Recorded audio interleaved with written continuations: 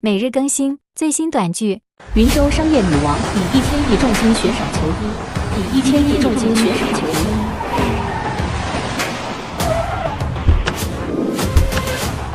叶女王，老爷快不行了，你发出的悬赏令无人敢来呀！诉求长生谷，谁能救我父亲，无人下嫁给谁，还不赶紧去！小师弟，你可是师傅临终前任命的长生谷谷主，竟然跑去当兽医，你知不知道？这5年好了，师姐，我急着给人送猫呢。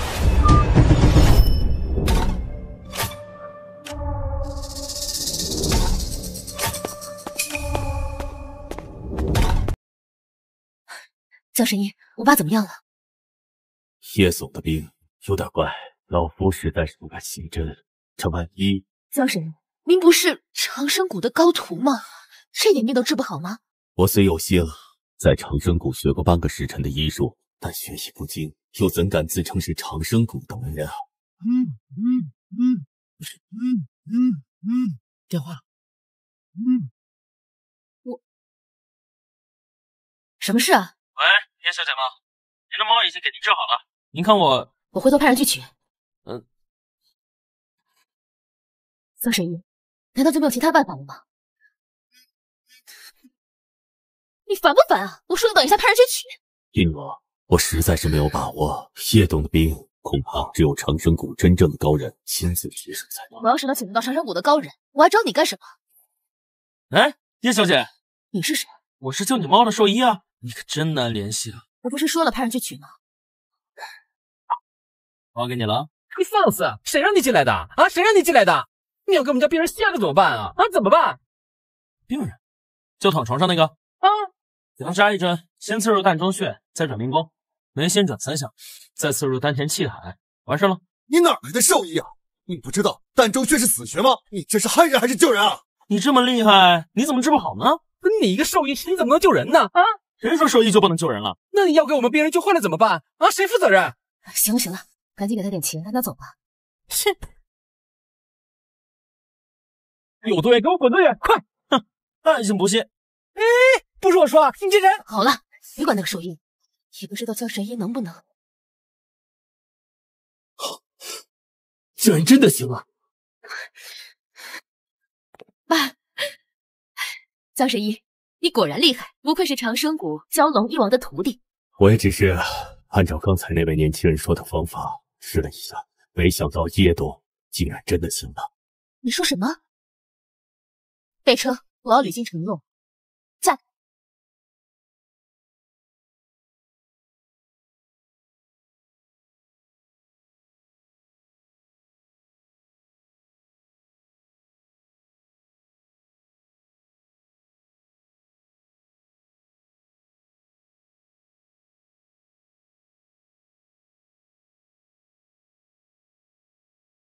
蛟龙参见谷主大人。参见谷主大人，参见谷主大人。来吧。师弟，你果然还活着。不过你放着长生谷的谷主大人不当，竟然跑去当兽医，你可真行啊！小龙，你出卖我的行踪。对不起，谷主大人。你也别怪他，是你师姐我不忍心看你受苦。你看看你现在的样子，多寒酸。这卡里有100亿，你先拿去花。师姐，长生谷被你管理的名动天下，你非要来找我干什么？怎么？你嫌我烦？没有，我这不是担心大师姐她。想当初我们师姐弟几个关系多好，可没想到大师姐竟然想吸取你的9阳真气，可惜作茧自缚。她无法消化你的元阳，就算现在还没死，也活不成了。当年我被他打落悬崖，虽然9阳真气调和了一筹，但我也因此失忆。还好，昏迷之时没七双所救。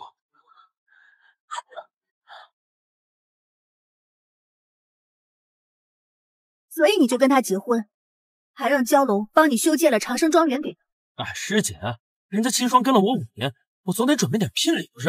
聘礼？你别以为我不知道，这5年你暗中帮他拥有1000万身家，要不是他能力实在太差，算了，我也不想听你说这个女人。哦，对了，你体内的9阳真气虽然暂时被压住了，但仍然需要8名不同的女子相助，才能保住你的性命。不过师姐我已经有人选了。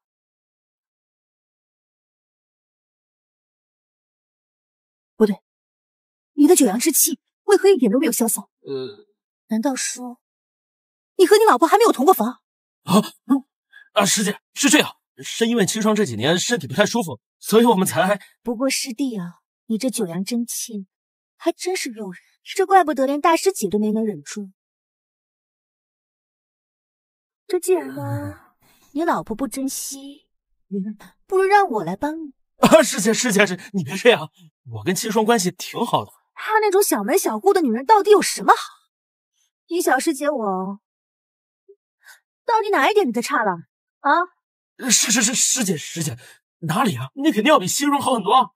主要是她就我不信呢。拿着，这个呢是太阴丹，它能暂时压制住你体内的九阳真气。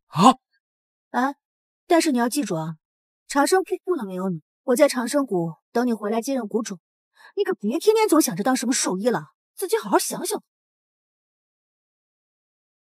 谷主大人，这师姐说的没错，5年之期已到，我也的确不适合再当兽医了。哦，对了，我老婆订婚宴的事情，你办的怎么样了？准备好了。负责订婚宴的是长生庄园的负责商青城集团，青城集团会以注资1个亿的名义，邀请您的妻子沈七双晚上前往宴会。太好了，今天是我和七双结婚5周年纪念日，我要给她一份惊喜。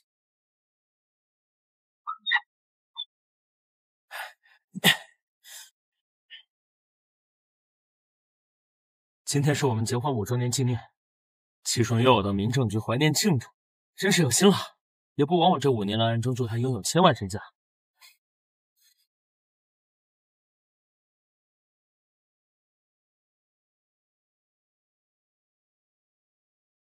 师姐说的对，当了5年兽医，也该恢复身份，回去执掌长生谷了。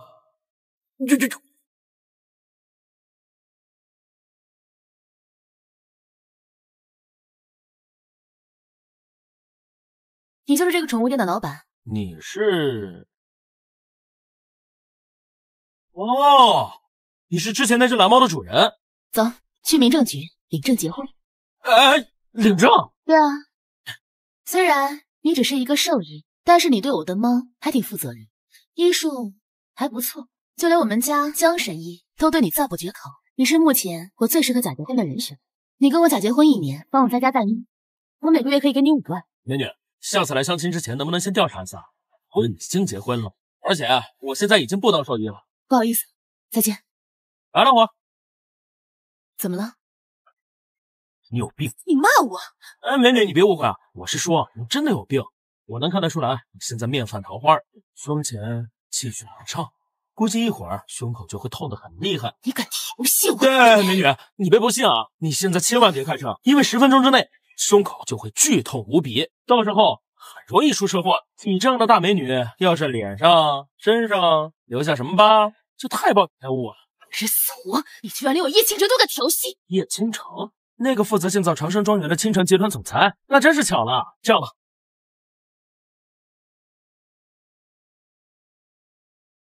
这个是我亲手炼制的丹药，一会儿你胸痛的时候立刻喝下去，立马见效。拿着，我走了，我要去民政局喽，回头见。装神弄鬼，算了，就给你10分钟。要是10分钟之内什么都没发生，看我怎么收拾你！怎么了？好，我马上回去。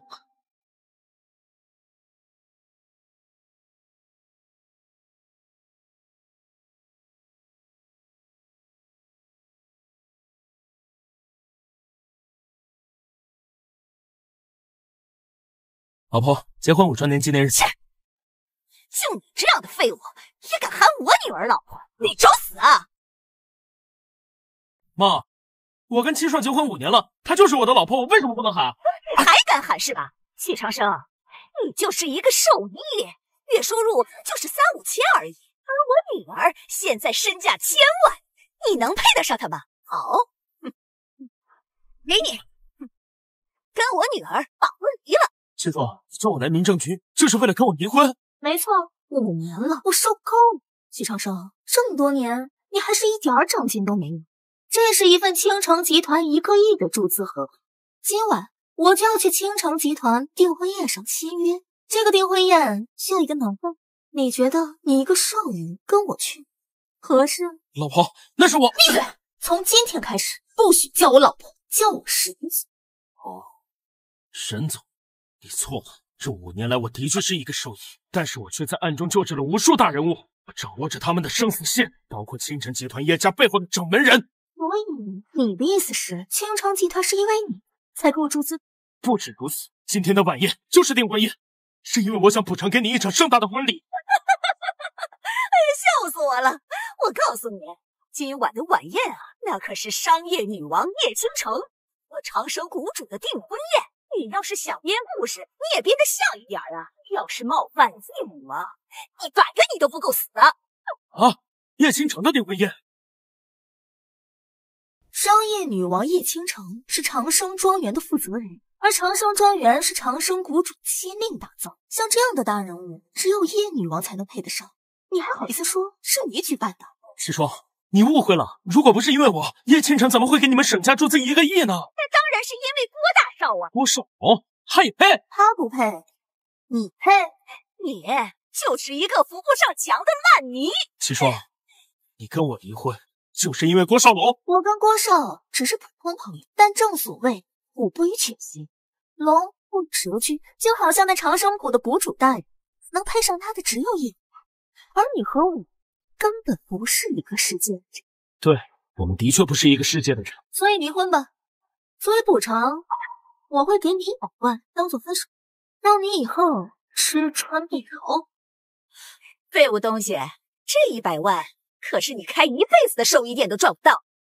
知己问也，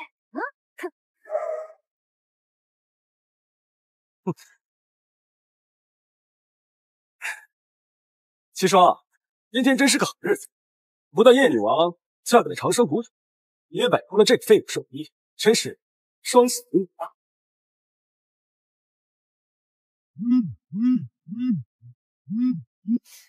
怎么了？叶女王啊，老爷又在催婚了，烦死了，马上就回来。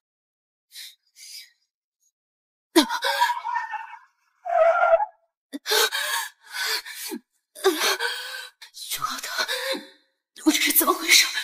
别怪你胸痛的时候，立刻服下去，立马见效。我就相信你这一次。是我真的不疼了，他到底是什么人？我要去民政局找他。闭嘴！我女儿和郭少在说话，轮得到你多嘴多舌？叶女王在云州商界只手遮天，一直是我的偶像。郭少，到时候你可得多说几句话，帮我露露脸。这个小意思。叶女王的事我哪插得上嘴？就连我爸在叶女王面前都说不上话呀。算了，走一步算一步吧。郭少龙，我很好奇啊，你现在把牛皮吹得这么大，到时候你怎么收场？兽医唧唧歪歪什么？你以为你是长生谷谷主啊？七双，赶快跟他离婚，想要允许继续给畜生做绝育。好啊。哼，你做了什么？给畜生做绝育？骂我畜生？算了，郭少，不必跟他一番解释。许长生，念在我们结婚5年的份上，你还是赶紧把离婚协议书签了，我们俩好聚好散，不要弄得太难看了。我爸，既然是你要求，签了。七双，这是当年你给我的定情信，现在还给你。一块便宜一配版，你自己留着吧。你，没想到我们的定情信物在你这居然一文不值。好，你说今天晚上的晚宴是叶倾城的订婚宴，这你可别后悔。叶女王的订婚宴，我为什么要后悔？至于跟你离婚，我更不会后悔。他离婚了。离婚协议给你，你就去参加你所谓的订婚宴吧。郭少，我们走吧。七双，今晚订婚宴将会有万人齐舞，叶女王自然是与长生谷主相配，不知你是否愿意与她相配？哎呀，女儿，你还不快跟郭少走？好。七双，我待会儿带你去挑一件最贵的礼服，让你今天晚上好好在叶女王与长生谷主面前做爆脸。李长生，念在我们结婚5年的份上，这个就当是给你分手费，你好自为之。我爱了你5年，默默付出5年，没想到最后是这样的结果。人生的故事还真是有趣。我呸！你一个兽医也配谈爱字儿？洗衣做饭那也叫付出？我告诉你，长生谷主把最重要的长生庄园都交给叶女王负责，这才叫爱，这才叫付出。人家叶女王能成为订婚宴上的主角，那就是天经地义。至于你这个兽医，你给我有多远滚多远，别让我再看见你。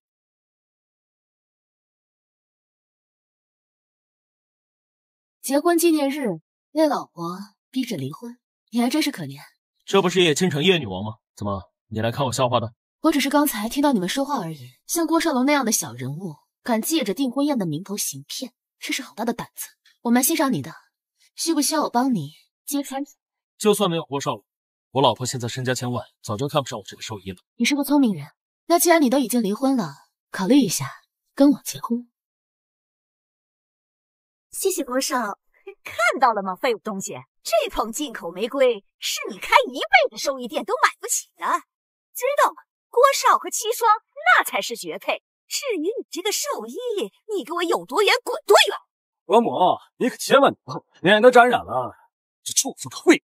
郭少龙，你说是你促成了七双和青城集团的合作？当然是，要不然那是你啊。今晚的订婚宴就是我下令举办的，你说是不是我？够了，许长生，我知道你离开我就再也找不到像我这样优秀的妻子了，但你也不能因为想跟我离婚就胡说八道了。哥，给七双注资的事情是小，但是订婚宴可是大事。你可知道你刚才的话不仅冒犯了商业女王叶倾城，更是冒犯了长生谷主。我冒犯谁？这场晚宴是叶女王和长生谷主订婚宴，此等大人物，即便是我郭家也是仰望的存在。你竟然敢说这订婚宴是你举办的？你可知道此事要是泄露出去，整个云州都会对你追杀。许长生，念在我们结婚5年的份上，我会向郭少求情，对此事隐瞒。而我现在命令，立刻向郭少道歉。沈七双，你我结婚了5年，你宁可相信他郭少龙，不信我？你一个兽医，有什么可让我相信的？算了，七双，一个兽医在这胡言乱语，我不跟你计较。时间也不早了，别跟他啰嗦了。我们准备收拾收拾，去参加今晚订婚宴。这场订婚宴的场地可是由我郭家提供的，看在我面子上，没准你可以亲自和叶女王签约呢。真的吗？1个亿的合同，对于叶女王来说，简直就是9牛一毛。我竟然能有机会让叶女王亲自与我商谈，那还不是郭少的面子大呀？人家促成的合同，别说叶女王，就连长生谷主那也得重视啊。那是当然。一群白痴！跟你结婚，你不是要嫁给那个一武无双的长生谷主吗？那只是个谣传。长生谷主神通广大，我哪有资格嫁给他？更何况他也未必能比你更合适当你的老公。我还以为你察觉到了我的真实身份，没想到是看上我的美色了。真没想到云州商界女王叶倾城也有动心的一天。嘿，臭不要脸！我知道你会点医术，我也挺欣赏你，但是还没有到喜欢你的程度。我来找你，只不过是想应付一下我爸的催婚。怎么样？通过一句话，你答不答应？想当年啊，我给帝都天神殿店主的女儿治病，事后她寻死觅活的想要嫁给我，我都没答应。要不是沈西双救过我，也不会和她结婚。我看你是跟你老婆离婚，有点神志不清。也罢，我给你时间考虑。这是我的名片，今晚之前给我答复。沈七双当年救过我，今晚的订婚晚宴本来是补偿给她的，可惜啊，这场晚宴却没有了女主角。是名片。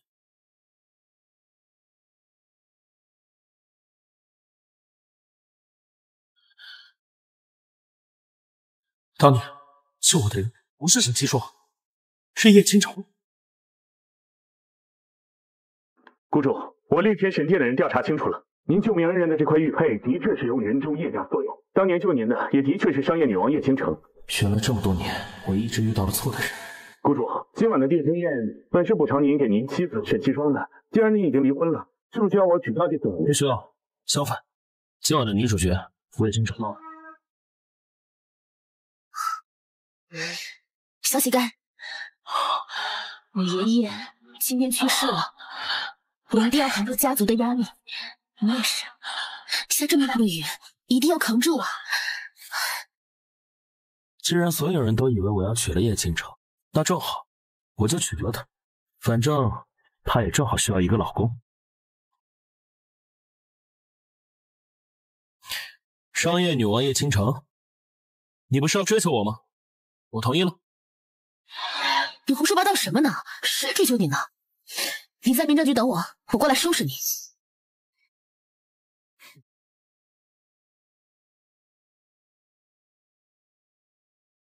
我们假结婚为期1年，这1年里，我每个月给你5万生活费，1年后离婚，我会再一次性给你500万。叶女王，怎么这么少？你不是很有钱吗？你不是传说中的大人物吗？怎么还看得上我这点钱？的确，有很多商界大佬都抢着给我送钱。我这张银行卡里面有上百亿。既然现在我们结婚了，那这张银行卡就当是公证。你拿着你前妻给你的分手费来给我当聘礼，100万对于你来说的确很多。但对我来说还不够买个包的。走吧，带你换身衣服，一起参加订婚晚宴。什么100万？我去，拿错卡了。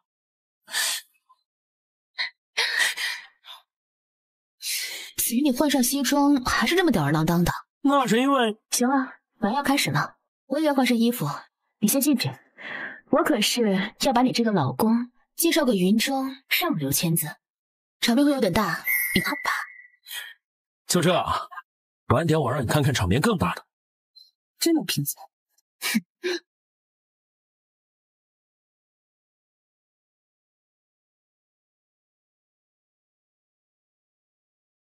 倾城集团这宴会弄得还真不错啊！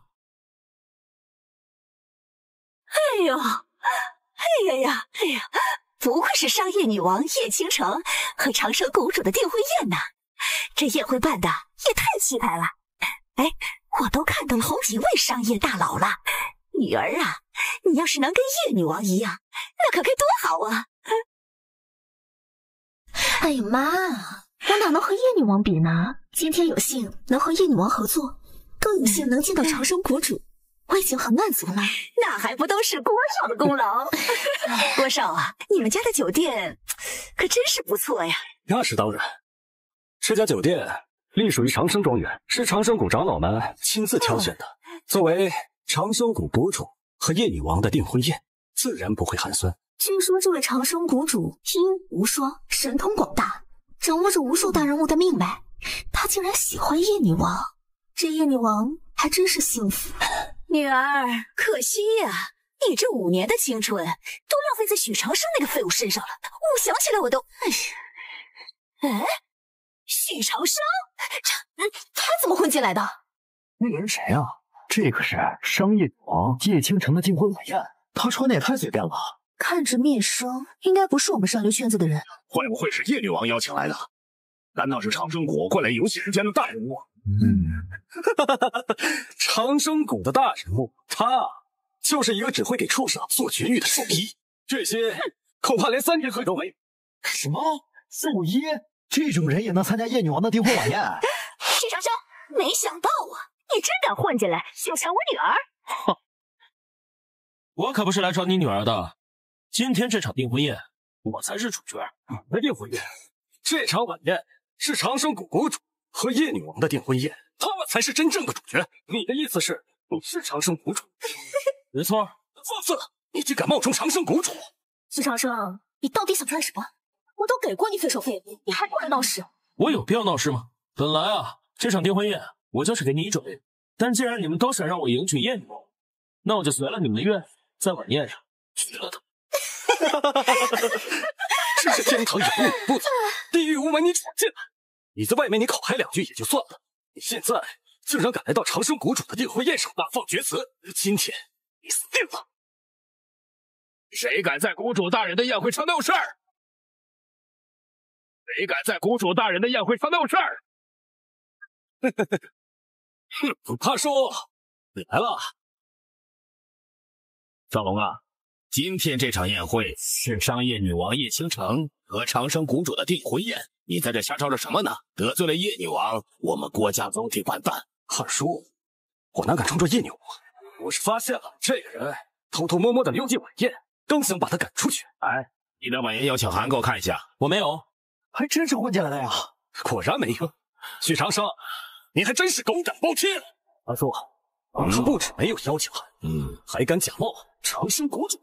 冒充长生谷主可是大罪，这分明是在打叶女王的脸。这小子完了！臭小子，你敢得罪叶女王？来人呐，给我狠狠的收拾他！哎，等下，我确实是叶倾城邀请过来的。你们要是不信的话，一会儿等他来了问问他，到时候就能证明我的身份了。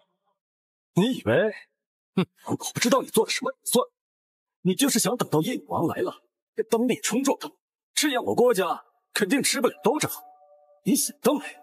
许长生，我知道你跟我离婚之后受了刺激，但是你要在这里公然侮辱叶女王，你会死无葬身之地的。赶紧走！小子，你那么容易？敢冒充商业女王叶倾城的丈夫，你今天必须死！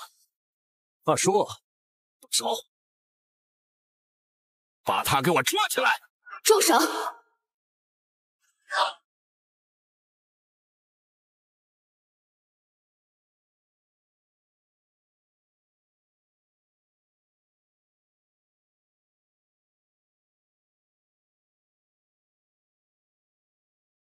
你刚才说这个对呢，这女人谁啊？真是清明倾城啊！抱歉，我来晚了。这套衣服真漂亮，和你很搭。今晚长生谷的谷主会来，我当然要注意一下形象。看来那位长生谷主在你心中的地位很高啊！我还以为今天咱们结婚，你这套衣服是穿给我看的。许长生，我再提醒你一遍，你只是我名义上的丈夫，你最好不要有什么其他的想法。这你的谁呀？许长生，我说呢，你怎么这么痛快跟我女儿离婚呢？原来这是在外面有姘头了！好你们个狗带女！好啊，许长生，我们俩才刚签完离婚协议书，你就找好人了。早在我们俩离婚之前，你们俩就勾搭好了吧？你们这些狗男女，不要脸！你们是说我是小三？没错，你就是小三儿，你就是破坏我女儿家庭的小三儿。七叔，伯母，你们可说错了，像这么漂亮的女人，怎么可能会是小三呢？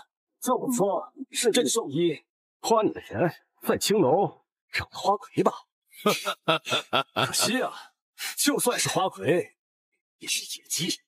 野鸡小姐，你收了多少聘礼，让这个兽医给你治疗春病？100万？多少？找你竟敢打我！野鸡呀，你竟敢打郭上！你知不知道，这可是商业女王叶倾城的订婚宴，我一会叶女王来了，你就死定了。这位女士，我提示你，许长生是我的前夫，他什么德行，我再清楚不过了。跟我离婚之后，没有邀请函就敢擅闯叶女王的订婚宴，这样的人只会害人。还有啊，许长生，你为了你那点可怜的自尊心害人又害己，你难道就没有一点愧疚吗？七叔，跟他这么多废话干什么？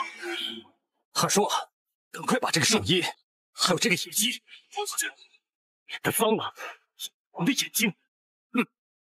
来人，把他们2个人给我拿下，狠狠的收拾收拾，别脏了叶女王的场子！都给我住手！我看谁敢动我！爸，你可终于来了！就跟你说了，这个兽医带一个野鸡，竟敢闯进长生公主和叶女王的订婚宴，幸亏我发现的及时，要不然不得影响叶女王的心情啊！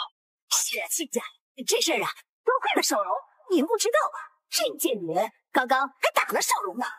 臭兽医，你看到我爸手在抖了吗？我爸手抖就表明他他就会好好说说。爸，你打我干什么？你打这个兽医和这个野鸡呀！混账！你闯了大祸了！都怪我从小太娇惯你，完了，这下完了，我们国家的基业都被你给毁光了。爸，我闯什么大祸了？你说话我怎么越来越听不懂？爸，你是不是老糊涂了？我再多嘴，老子打死你！亲家，您这是干什么呢？少龙他刚刚是有些冲动，但是这对狗男女可就要戳到叶女王了。少龙他也是为了维护叶女王，不是？哎呀，没错，这两个人就是废物，放在这儿也是碍事儿。我觉着少龙做的对，你没必要那么激动。都给我闭嘴！这群蠢货！陛下，你是本钱！爸，你放了是吧？你让我给这个女人道歉，只不过就是一个隐疾而已，大不了我倒赔点钱。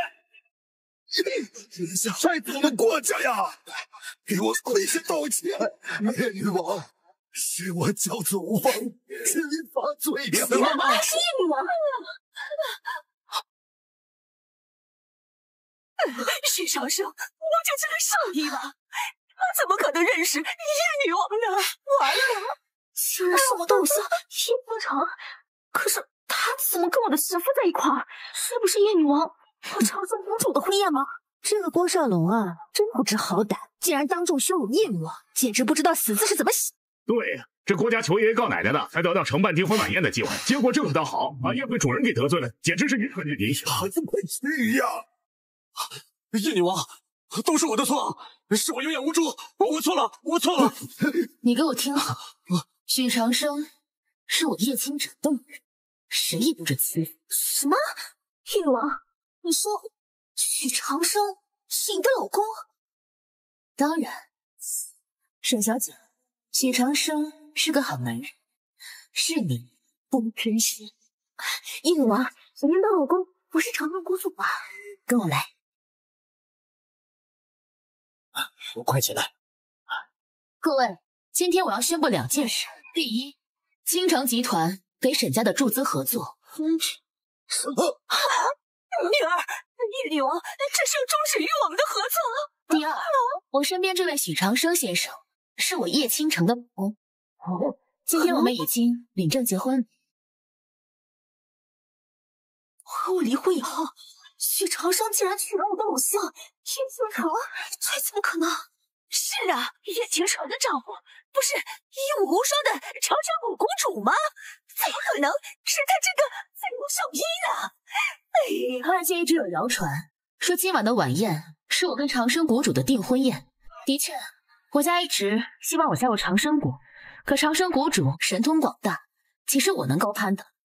而许长生虽然以前是一名兽医，但他为人体贴，人又帅气，是我叶倾城最适合的结婚对象。看来倾城也不知道我就是长生谷主。也好，今晚的订婚宴正好当众公布我的身份。倾城，你还记得这块玉佩吗？这是我们的玉佩，这玉佩是申子双，当年救我的人分明是叶倾城，你居然还过来抢这功，你真不要脸！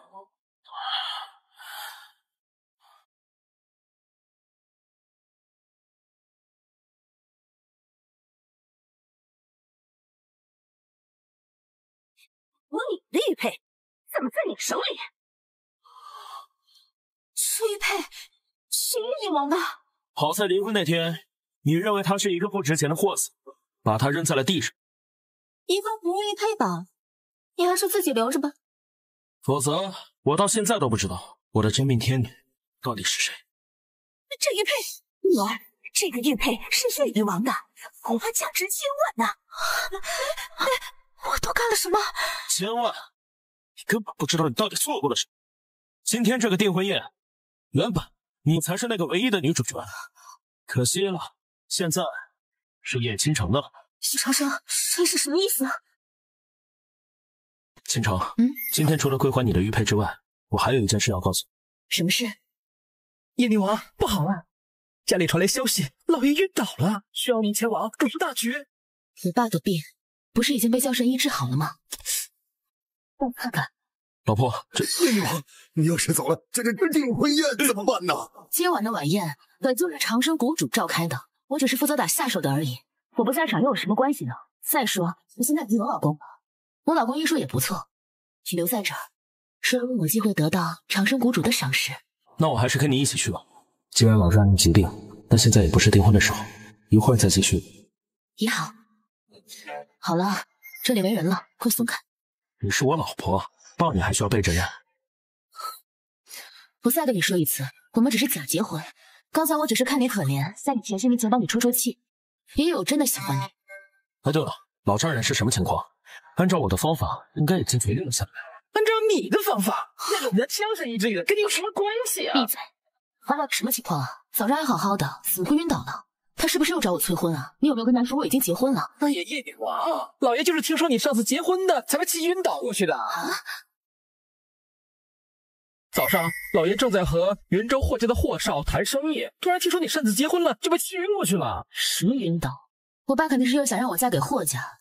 霍家家主是长生谷驻云州全权代表，我爸想攀上长生谷，可真是无所不用其极。原来如此，想要攀上长生谷的话，嫁给我就好了。你们兽医的和长生谷有什么关系？难道还能是长生谷的弟子不成？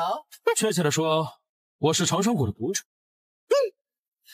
你的意思是说，没有人见过长生谷的谷主，你想假冒他？不行，风险太大，万一你没有下入霍林渊，他一定不会放过你啊！霍林渊，一切纨绔，何足挂齿。我知道我刚才帮你出气，你很想报答我，但是这件事情还是从长计议吧。这样，你还是先扮演我的老公，万一他知道我结婚了，就知难而退了呢。什么叫扮演啊？你本来就是我老婆，咱俩可都领证了。切，你快别拽了，叶女王，我们走吧。许长生，一会儿你去我家，不要乱说话。霍林渊和长生谷有关系，肯定你得罪了他们，就算是我也保不住你。走吧。爸。哟，姐，你还知道回来了。叶子航，爸呢？叶倾城，你人间妇女。霍少，就是这个兽医。哦，许长生是吗？给我跳！你哎呀！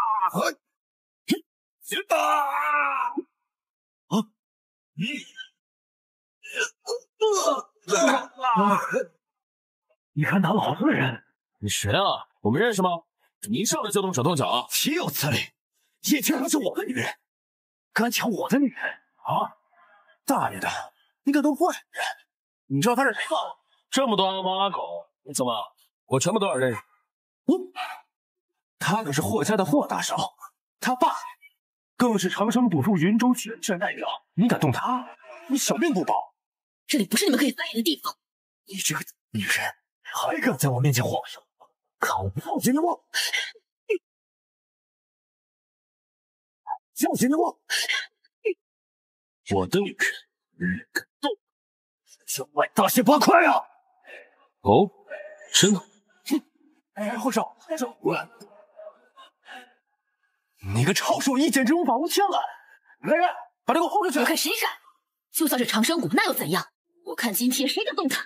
没想到他竟然还有这般勇气。叶女王，你可不能为了他是我带来的，他今天可以为了我挡着霍林渊的拳头，谁就敢站出来保护他？哎，你还不知道吧？你爸今天刚要宣布我们的婚姻，我没想到你在这个时候去找别的男人要。对，霍少，我早就调查清楚了，这个兽医他今天刚明白，说不定他们两个早就跑到一块去了，狗男女。霍林渊，你就死了那条心吧，我是绝对不可能嫁给你的。你嫁给我，这可能吗？我爸是长生谷驻云州全权代表，而且他今天还请来了长生谷主，要为我们庆婚呢。那如果对，就是长生谷的谷主，有长生谷主在，我就不信叶不把你嫁给。哦，对了，像他这么个小人物，估计连长生谷的存在都不知道。霍少，你霍家家主居然能把长生谷的谷主带进来，真不愧是长生谷驻云州的全权代表啊！你们这对狗男女，现在知道厉害了吧？叶女王，这现在你怎么办呢？你可真厉害！那你知道我是谁？你谁呀？我就是长生谷的谷主，叶家的老董事长，就是我这女。你放屁！就你个臭兽医，还长生谷谷主，还把我病治好了？你若是不信的话，大可以把叶董叫出来问一问。哎，没这个必要。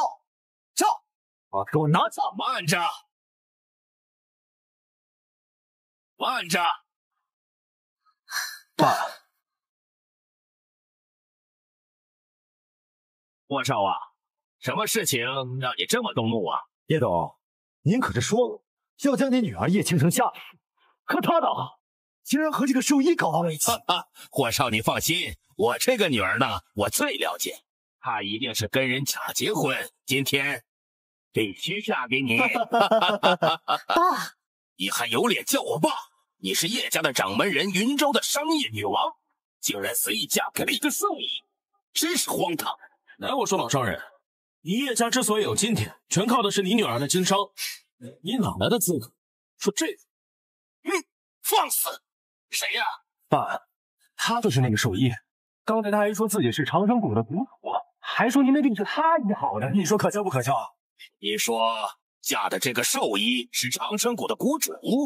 没错，他就是长生谷的谷主，所以我才会嫁给他。你是我从小养大的，你一撒谎就缠手指，你竟然联合这个兽医一起来骗我！再说了，我这个病呢是江神医治愈的，跟这个兽医有什么关系？要是没有我的指点，江神医知道你是了。你要是不信的话，可以去问问他。哼，兽医在这里大放厥词。我告诉你，我不管你是谁，跟霍少强女人就是不对。爸，你能不能看在我找人救过您的份上，结束和我家的婚约？星城，霍少可是长生谷的人，你跟他订过婚了，就不要再勾三搭四了。姐，说你呢，听见了没有？谢星城，他哪儿不站在你那边啊？至于你嘛，识相点儿，立马从这儿给我滚出去！今天是我女儿大喜的日子，你个小小兽医无名无分，岂能待在这里？看来你是真的不认识我。怎么，你还真以为自己是个大人物？可能，看在你是我老丈人的份上，我还想给你个机会，让你攀上长生谷。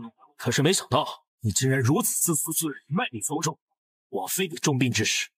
星辰对你惜疾如焚，我长生谷永远不会欢迎你这样的势力。我长生谷永远不会欢迎你这样的势力。许长生啊，许长生，你还真是不知死活呀你！小子，谎言都已经被揭穿了，你还死命的抓着救命稻草。长生谷主那是何等人物？岂是你能够碰瓷的？许长生，我知道你想帮我，但是你现在先别乱说话。叶女王，要不咱们还是坦白吧？我就觉得这小子他不靠谱。星城，你嫁的这个兽医，他一而再再而三的冒充长生谷的谷主，真是找死！冒充？我有必要冒充自己吗？那冒充也得提前做好功课，做好调查。兽医，你可知长生谷主那是个女人呢？什么？竟然是个女人！完了完了，这下真的完了！霍少，您听我说啊，我们家叶女王她跟这个兽医他没有任何的关系啊！现在想摆脱关系，晚了。许长生，你现在背后的唯一靠山都远离你了，你该走回来啊！这个娘娘腔的意思能代表你的话吗？放心吧，今天的事情全因我而起，我一定会护理周全的。哎呀，叶女王，你不能这么说呀！闭嘴，这就是我的决定。姐，我劝你啊，还趁早远离这个臭兽医吧，免得咱们叶家受到霍少的惩罚。这个家是我撑起的，哪有你说话的份？再说，就算许长生得罪了长生谷的谷主，他也是我老公，我自然会去替他请罪，还轮不到你说话。星城，你自己想死，非得拉上叶家人吗？叶星城，我劝你不要不识抬举，你信不信我现在就让人废了你们叶家？有我在，没人能动得了叶家。够了，你个混蛋！你，爸怎么了？够了，你个混蛋！你，爸，你怎么了？坐。叶星城，看你们两个狗男女，你爸气的都快死了。叶明王哎，您别说了，万一给老爷气死好歹，可怎么办呢？快去找医生来！我没检查出任何问题。你竟然还有脸叫什么名医，连我是什么病你都搞不清楚！滚！你们家的医生啊，都不行，都不如我们霍家的孙神医。叶星城，你现在求我，我就帮你。是爹，你放屁！你们家孙神医怎么能和我们家江神医比？上次我们老爷晕倒了，就是我们家江神医呀，把他给治好的。谁在这里大放厥词？老家都能看好，那老夫我也能看好。孙神医，你别听他们在那胡说八道，快来，给我爸看看。我们家的孙神医啊，那比江神医要强上10倍，肯定能治愈叶董的。星城，等我治好了你爸，你不嫁也得嫁。哼，就怕他没有那个本事。你是何人，竟然敢嘲笑老夫？孙神医，他就是个小小的兽医，一个小小的兽医，哪来的资格嘲笑老夫？孙神医，没必要跟这个废物多啰。来，吃干饭叶。放心，一切有老夫在。陈助理，还是把江神医叫过来。是的，叶女王。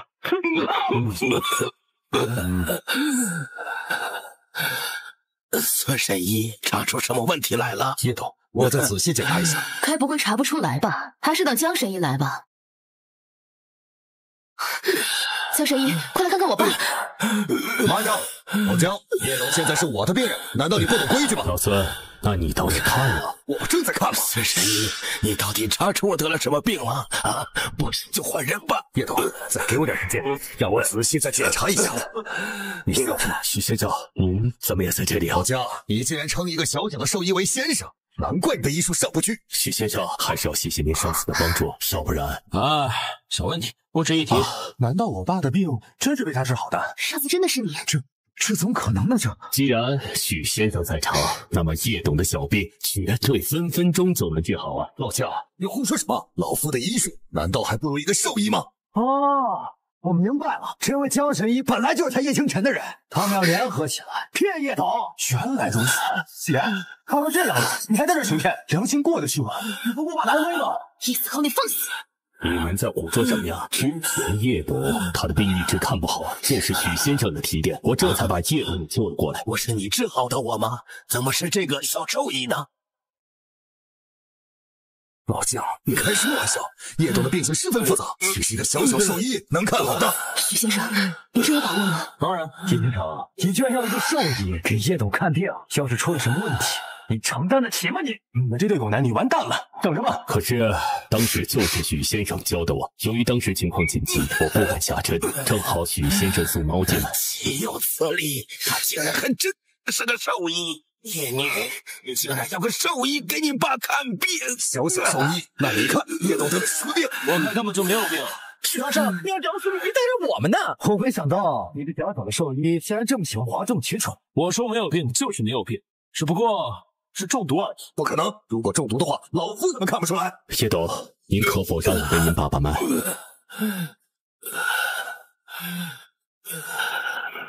这脉象好像的确是中毒了。胡言乱语！老夫刚刚给叶董把过脉，怎么没有感觉到呢？老孙，这脉象貌似雄浑有力，但是又绵软无力，要不你自己再仔细的感受一下。还真是，那也不能说明这就是中毒啊！我不管是不是中毒，你们俩谁能治好我，我就答应谁娶我的女儿。叶董，你说的是真的？一言为定，绝不食言。好，说，孙神医，如果治好叶董，我就娶接你进长生谷。好。哎，我劝你这针最好别下，不然的话毒素会扩散的。我呸！老夫行医数10载，岂能是你一个小小的兽医可以治愈的？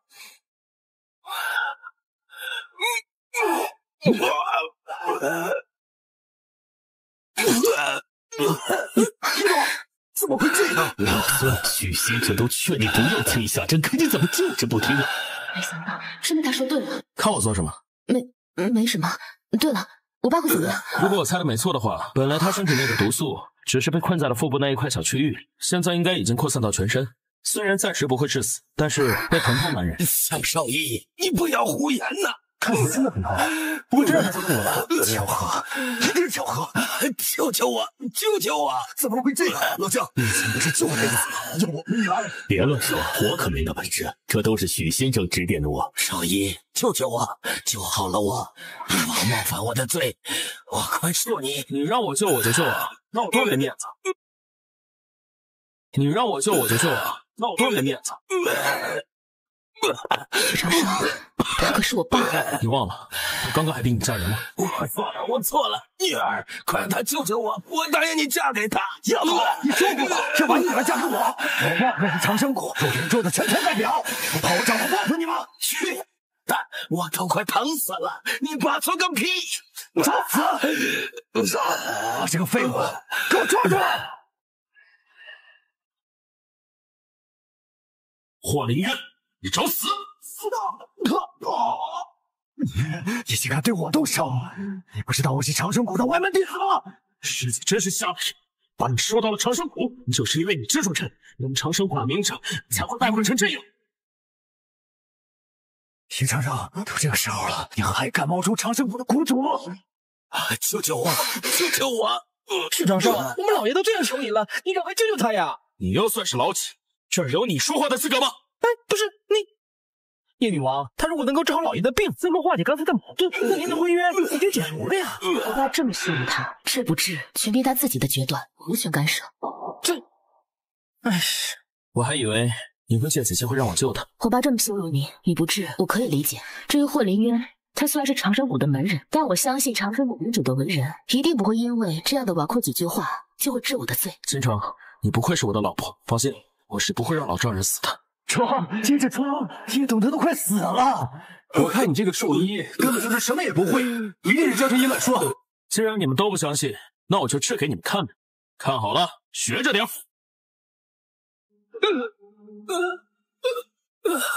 哎，不疼了，不疼了。爸，您真不疼了？这怎么可能？这件小子一定是你们几个联合起来在演戏呢！你开什么玩笑啊？我们一家人合起伙来骗你？叶董的脉象真的平稳了好多，这是怎么做到的？徐先生，还得是您啊！谢谢你，许长生。没事，我就是喜欢你这样懂事的女人。怎么可能？这一定是巧合！对，是巧合。睁大你们的狗眼看清楚，如果真是巧合，为什么这巧合不发生在你们身上？小子，算你走运呢，救了我一次，我可以赦免你以往的冒犯。不过什么？你体内的针还没有消呢，怎么又要装起来了？就算你会两手医治禽兽的手段，又能怎么样？长生谷不是你能惹得起的，我女儿也不是你能垂涎的。不错，他一个小小兽医，会点医术又能怎样？能比得过我长生谷门人吗？而且他还冒充我们长生谷的谷主，此罪绝不能饶恕他。哦，爸，我知道了，您要随我姐指使他偷偷给您下毒，要不然他怎么会医治呢？易子豪，你少学个喷人！是不是他们联手做的？调查便知。给人！爸，你是忘了刚才许长生把那些人打趴下了吗？你给我住嘴！看来你真是记吃不记打呀。也罢，接着疼吧。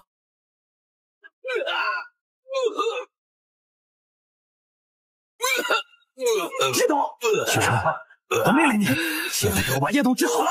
就你们这种态度，一辈子也别想让我给他治。我爸长生谷驻云州的全权代表，你敢不听我的话？你爸那么厉害呢，那叫你爸来治啊。叶京城，这是我们的父亲，你这样冷眼看着吗？是爸先出尔反尔，恩将仇报，我能有什么办法？叶董，别慌，刚才的穴道，老夫已经全部记下，我马上给你施良药回形针，解除痛苦。真他妈孙神医，快救救我！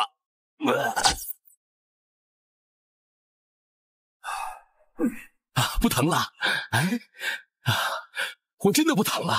孙神医干得不错，我马上就带你引荐长生谷的谷主。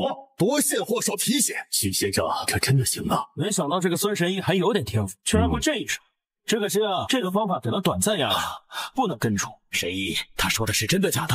叶董，别听他胡说，老夫的良药回形针不敢说天下第一，解毒是丝毫没有问题的。不愧是孙神医，念女，你看到了吗？还得是霍少，我告诉你，今天必须要嫁给他。多谢岳父大人。爸，我是绝对不可能嫁给这个人的。姐，这可由不得你了。等你嫁到霍家，到时候整个叶家就都是我的了。奶奶，孽女，你还敢带这个兽医进来，惊扰到你奶奶怎么办？许长生，听到没有？你别跟我说，就凭你一个兽医的医术，还想治好叶老太君？许长生不是兽医，他是神医。对，神医，最厉害的神医，尤其是面对阿猫阿狗的时候，绝对的这个。叶倾城，你这个孽女，今日令我对你太纵容了。谢董，老太君的病有问题啊！江神医，有话直说，怎么变得吞吞吐吐了？我怀疑老太君中毒了。什么？中毒？胡说八道！我妈怎么会中毒啊？那是惊吓过度而已。惊吓过度？奶奶为什么会惊吓过度？怎么回事？说呀，爸。其实昨天我们叶家收到一则消息，上清神针出现在了云州韩家。什么？上清神针？哼，怎么，许长生，你笑什么？你以为你还能打吗？等我谷主大人来了，我保管你生不如死。我就等着他。岂有此理！叶明轩啊，我以长生谷外门弟子的身份命令你，立刻把这个兽医给我拿下！许长生，看到了吗？寒战的结果就是你的未来。来人！许长生都死到临头了，还不赶快道歉？爸，许长生只是一时失言，不要责怪他了。先生啊，这可是霍少的意思，霍家可是在云州的全权代表，得罪了他，强如韩家都被灭门了。要不我怎么会把你嫁给他呢？霍少，请你看在我的份上，不要和许长生计较，可以吗？可以啊，只要你答应好好的服侍我，让他给我跪下磕3个响头，就饶了他。许长生，你赶快按照霍少说的去给他道歉呢！就你区一个长生谷的外门弟子，嘿，好你个小兽医啊！你几次3番的对我长生谷不敬，我已经给了你机会，我现在就让你上清神针？什么是上清神针？上清神针乃是长生谷谷主的法器，顺则生，逆则死。云州韩家收到一枚逆针，当夜就被灭门了。我说昨晚的订婚宴，谷主大人怎么没来参加？原来是去把韩家给灭门了呀！哈哈哈哈！这韩家呀，能收到上清神针，也算是3生有幸。许长生好像有3枚金针，但是许长生的金针随便就用了，肯定不是上清神针。这云州韩家嘛，对我们长生谷素来不敬，我早就提议让谷主大人将他们彻底消灭。果不其然，谷主大人也是出手了。如今我倒要看看还有谁敢对我长生谷不敬。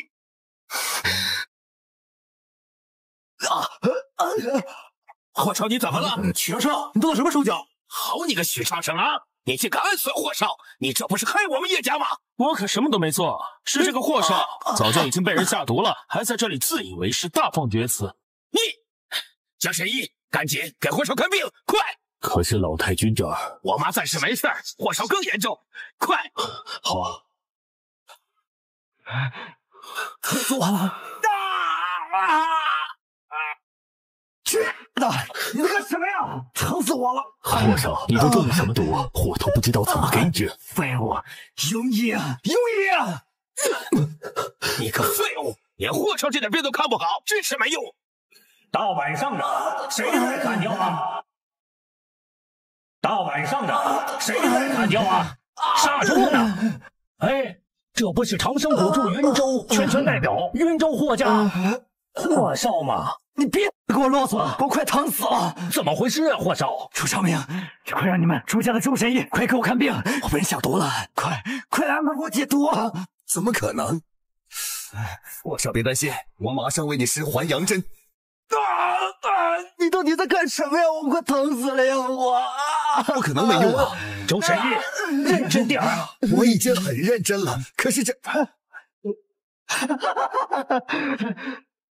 我真的不疼了。周神医，您真是妙手回春呐！哎，趁你高兴，跟你说个坏消息，你的毒早就已经侵入肺腑了，除非我出手，否则的话，必死无疑。你的毒早就已经侵入肺腑了。徐长生啊，你以为你一个小兽医的医术能比得过周神医吗？真是搞笑。那是，我的还阳针可以说高深莫测，岂是一个小小的兽医能看懂的？周神医，你确定我没事了？哎呀，霍少，你要相信我的医术嘛！在云州有几个人的医术能比得过老夫？那是我们朱家的周神医，那是绝顶全球江神医。欧贝，朱家主，你怎么能这么说呢？哦，叶女王也在啊！你们江神医真的那么厉害？至今怎么没把老太君的病给治好呢？而且还请了一个兽医回来，真是越活越回去了。你不认识我？废话，老夫怎么会认识一个小小的兽医呢？不过这小子怎么看起来有点眼熟呢？看来他真是把我给忘了。你们叶家老太君真是脆弱，一个韩家的覆灭就把他给吓病了。正好朱韩霍叶4大家族都已经齐聚前3了，如今韩家灭了，不妨我们大家比一比，看谁能把老太君治好了，谁就能明年领取更多的配额了。这个提议啊，我赞成。不反对，怎么能这么儿戏？姐，亏你还是青城集团的商业总裁，连人家勇气都没有吗？不行，换我来吧。叶子豪，现在不是你胡闹的时候。胡闹的人是你，姐，人家这都挑战上门了，你还在后面唯唯诺诺，就这还是什么云州商业女王？我呸！我看呀，根本就是不敢。哎呀，烦不烦呐？你们叶家到底应不应战啊？如果你们叶家再不应战，老子就直接宣布我们朱家获胜了！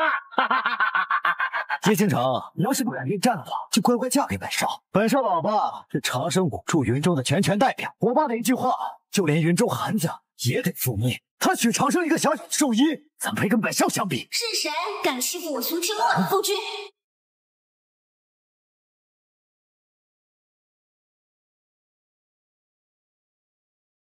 是谁敢欺负我苏清墨的夫君？这明晨的家伙怎么会追到这里？哟，哪来的妞啊？啊，这么漂亮！放肆！竟敢轻薄我家小姐，张嘴！你竟敢打我！你不知道我爸是长生谷驻云州的代表吗？敢惹我，在场的人都在此。不就是霍东海的儿子吗？拽什么拽呀？哟，你认识我爹？我们刚刚从云州过来。这位是帝都苏清墨。难道是帝都天神殿殿主之女苏小姐？天神殿殿主之女，原来是帝都的苏小姐，鄙人祝家朱长明。苏小姐，她什么身份配当您夫君啊？是啊，这里面肯定是有什么误会。本小姐说她是，还就是，你们有什么意见吗？夫君，你可害得我一通好找。原来你在叶家，我还以为你在韩家呢。韩家是因为韩家被灭门的原因。许长生，原来你背后的靠山是苏小姐，你说你怎么这么嚣张？许长生，你都有未婚妻了，还给我抢老婆呢？关你屁事儿！许长生，你别以为有苏小姐给你撑腰，你就可以为所欲为了。我告诉你，你跟苏小姐门不当户不对的，苏小姐总有一天会把你扫地出门。你别忘了，你的毒还在你体内呢。哼，许长生，你别以为有苏小姐在这儿，你就可以装蒜。一开始你还冒充我长生谷的谷主呢，今天就算是天神殿也保不了你。原来是帝都的苏小姐，鄙人祝家朱长明。刚才是谁瞧不上本小姐的夫君的？苏小姐，怕是有什么误会，这里面怎么可能会有您的夫君呢？苏小姐，莫非您与我们叶家有婚约呀？就你有配？本小姐的夫君就是他。什么？你说这个兽医是您的夫君？这怎么可能呢？这骗人的吧？你怎么又追过来了？我都已经结婚了。夫君啊，我听说你离婚了，这不就赶紧赶过来了吗？我说过，早在上一代，我们两个的婚约就定下来了。今天就算是天神殿也保不了你。我不管你们什么谷什么殿，我现在只关心谁能治我奶奶。哎，对，差点把这事给忘了。你们谁应战呢？江神医，我不行，要不还是让许先生来吧。如果我们叶家要靠一个兽医小白脸的话，那我们叶家的全部企业不都毁于一旦了吗？许长生，你看，我硬想便是，不行，我坚决不同意。叶女王，这个小白脸根本靠不住啊！许长生又给你装起来了。我告诉你，别以为背后有苏小姐你就无敌了，治不好我奶奶，有你好受的。许长生，正所谓天堂有路你不走，基于无门你自来投啊你。好，那我就成全，让你跟周贤弟比拼一番，看谁能把叶老太君的病给治好。不过话要说在前面，若是你败，咱们老赵新赵一起算。完了，叶家的基业要毁于一旦了。哎呀，废话少说，小子，别说我没给叶家面子，你先上，我先上，那我怕你们都没有表现的机会。你得有那个本事才行。我要提醒你一句，他的毒马上就要发作了。你少咒我！哼，小子，别以为有苏小姐给你撑腰就可以为所欲为了。这里是袁州，不是帝都。许长生，别理他们了，先去看奶奶吧。好，麦个姐，咱俩先说好啊，如果你找的这小子治不好奶奶，那你可得全权负责呀。你想让我怎么负责？很简单，只要你交出总裁大权，交出全部股份，净身出户。既然如此，要是你输了，那就立即做我的女人。好，我答应。我相信许先生。叶女王，你可呀！如果败了，你以为叶子豪还能让我留在叶家做总裁的位置吗？到时候反正也是死路一条，我宁死不便宜霍龙渊这个混账。放心吧，交给我。真是便宜了这个叶倾城，居然让我夫君亲自出手。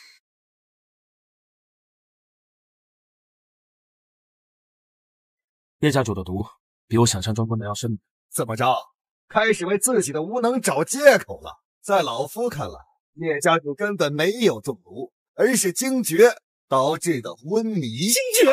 你们看，叶家主呼吸缓慢沉重，脸色暗沉，明显是惊吓过度导致的，像是受了什么刺激。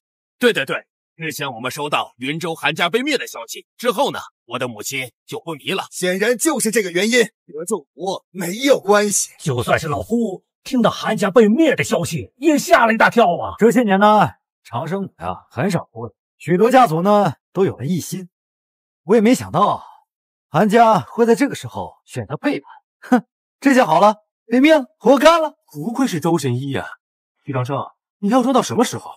非要闹出人命你才开心吗？都闭嘴，别影响我夫君之病！都闭嘴，别影响我夫君之病！不就是家世背景好，有什么了不起？连这个兽医都能看得上，显然这眼光高。等会儿许长生治出问题来，看我怎么收场。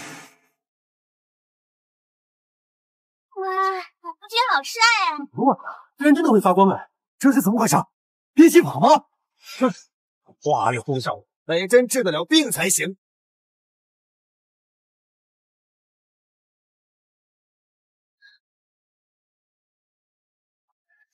奶奶，江神医，快给奶奶看一下。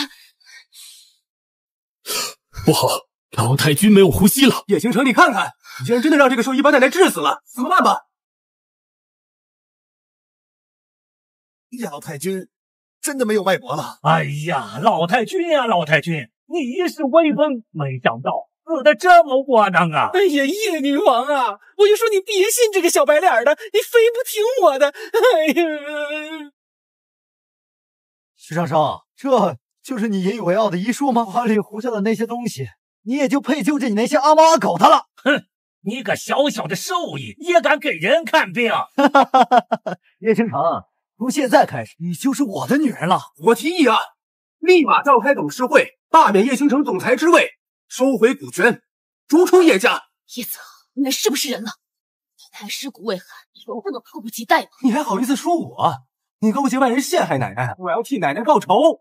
真是的，你可是治死了叶家主，我要代表长生谷严加惩治，就算是帝都苏家也干涉不得。来人呐！你们是不是高兴得太早了？谁跟你们说叶老太君死了？就是我夫君都还没说叶老太太死了，你们就这么着急下定论？小白脸，少装腔作势！叶老太君已经没有了脉搏，难道不是死亡又是什么？不信你们问问江神医。现在的确还是没有脉搏。徐先生，这下你可交给他我。奶奶，哎呦我操！闯祸！我闯啥大祸了？奶奶，您没事了。妈，什么？奶奶居然没死？真见鬼了！这老头不是死了吗？假的吧？他一个兽医，他怎么能把人治好呢？周神医，说他已经死了吗？谁叫你们不相信我夫君的？老太君啊，你不会是故意在忽悠我们吧？我忽悠你们什么了？叶老太君，是这样的，刚才周神医他们说许先生给您医出问题了，所以许先生？对，就是这位许先生。您别看他表面是位兽医，其实他的医术是蛊。哎，叶老太君，怎么了？这才刚苏醒就结巴了？是否有道理？这已经是什么意思？不想让我透露他的身份。奶奶，我给您介绍一下，这位是许长生先生，就是他把您治好的。这位是许长生先生，就是他把您治好的。啊，感谢许先生相助。哎，奶奶，您怎么给他施这么大的礼呢？他也就是凑巧救回了您。对，没错，就他这个兽医，怎么可能治得好叶老太君？说得对，叶老太君分明是惊厥导致的昏迷，绝不是你说的中毒。惊厥？叶老太君，您是不是知道了云州韩家被灭的消息之后，惶恐不安，突发惊厥，对不对？霍林渊，我劝你还是少说两句吧，不然一会儿毒发了。许长生啊，你不过是运气好吧？碰巧才救了叶老太君一命的小兽医，你凭什么跟我这么说话？我霍林渊乃是云州霍家的大少爷，我爸与长生谷驻云州的权。哎，霍少，然后呢？代表是不是感到一丝丝的疼痛？我告诉你，你说的话越多，毒发的也就越快，因为你的血液流动就会越快，然后就放屁！我的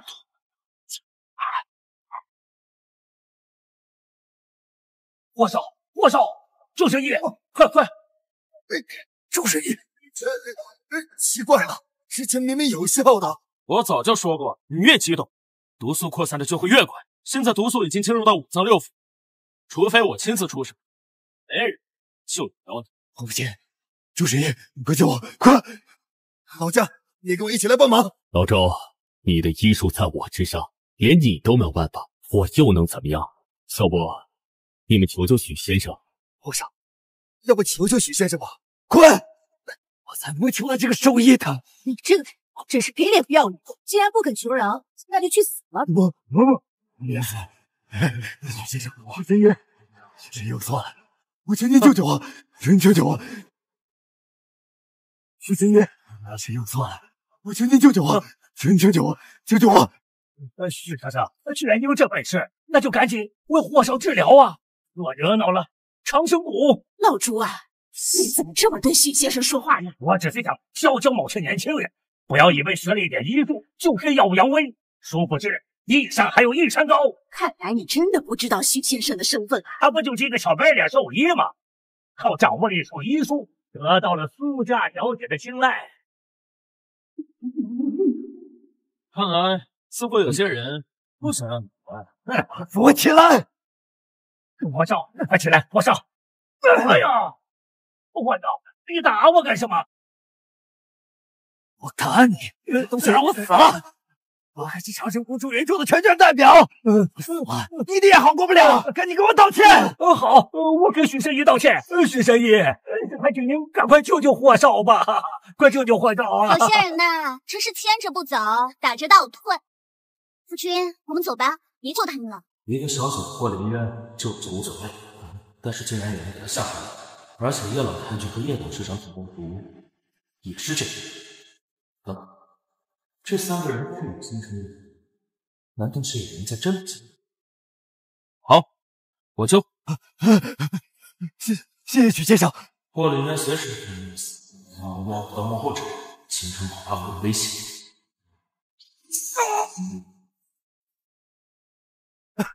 皇上，你的身体里真的没有毒了？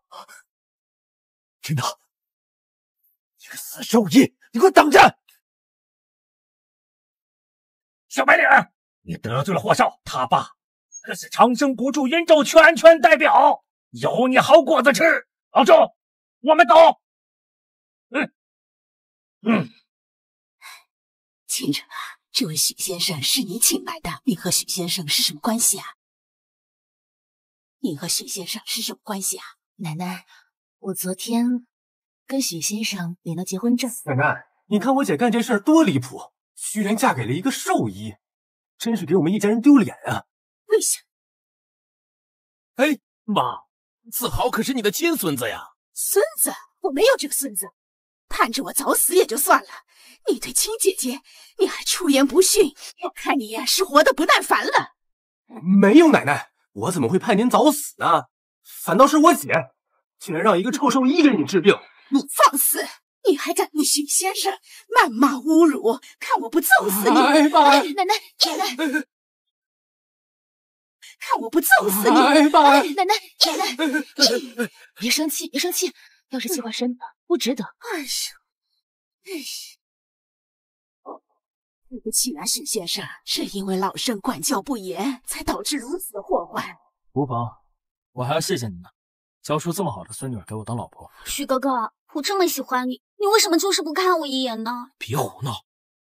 叶子豪，我告诉你，今后你再敢欺负你的姐姐和你姐夫，你等着，我们打死你！知道了。许先生，还望你原谅我这不争气的孙子，实在是对不住了。哎，这样吧，反正你都已经和我孙女领证了，要不今晚呀就把婚事办了，老身我呀亲自送你们入洞房。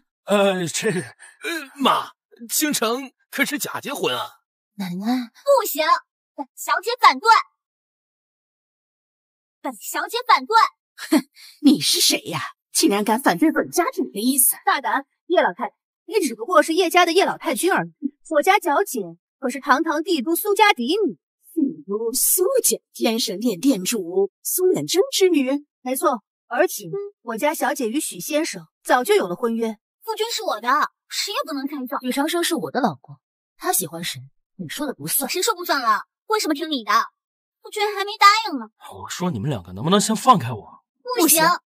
苏小姐，我们两个真的不合适。我只爱我老婆。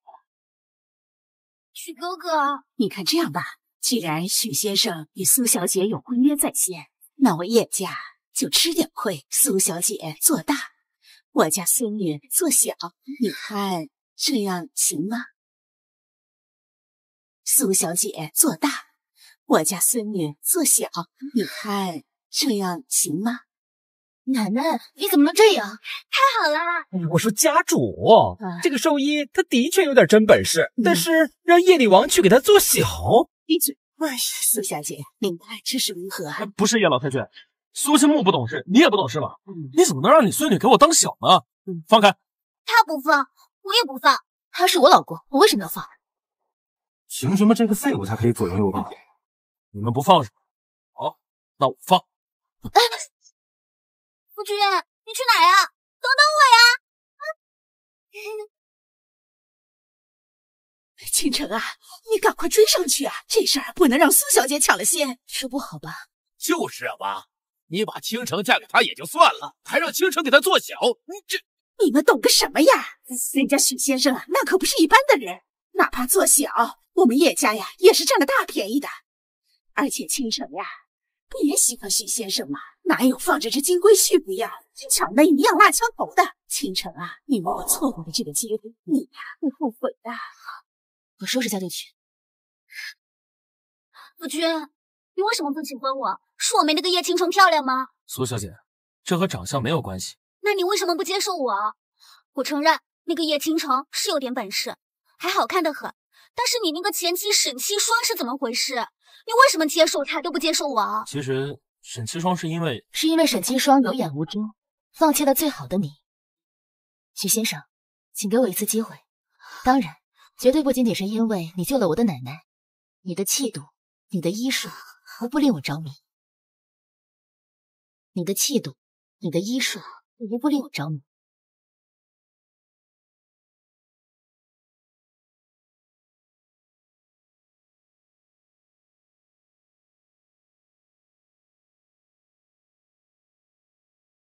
呀，师弟，我要是再晚来一会儿，估计你就要被他们给吃干抹净了。师姐，你怎么来了？我要是再不来的话，岂不是连你一杯羹都分不到了？你就是我夫君，那个师姐。你就是那个我师傅他老人家认给师弟的未婚妻。怎么多了个师姐啊？身材这么好，到底是什么人？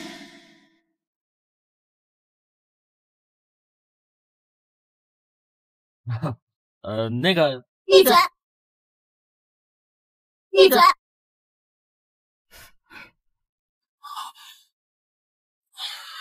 夫君，你怎么了？许先生是不是今天累着了？赶紧回去休息一下吧。师弟，你的体温怎么如此之高？脉象也如此之乱，不好，你的九阳圣体就要发作，必须赶紧加以克制。我没事，都这个时候了，你还说你没事？都怪那个该死的沈七霜，要不是他，你也不会落到如此下场。赶紧送医院吧！送医院有个屁用啊！江龙，赶紧把他给我带到长生庄园去。什么？长生庄园？那不是我倾城集团刚建好的庄园吗？我现在都进不去，你们怎么进去啊？哎呀，别废话了，赶紧扶他走吧。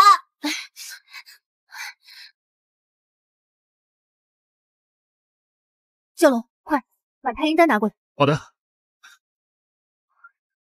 许先生怎么会这样？我们是不是要叫医生啊？叫什么医生啊？夫君自己就是医生，这世间还有谁比他的医术更高超？你没听说过一句话，叫医者不自医吗？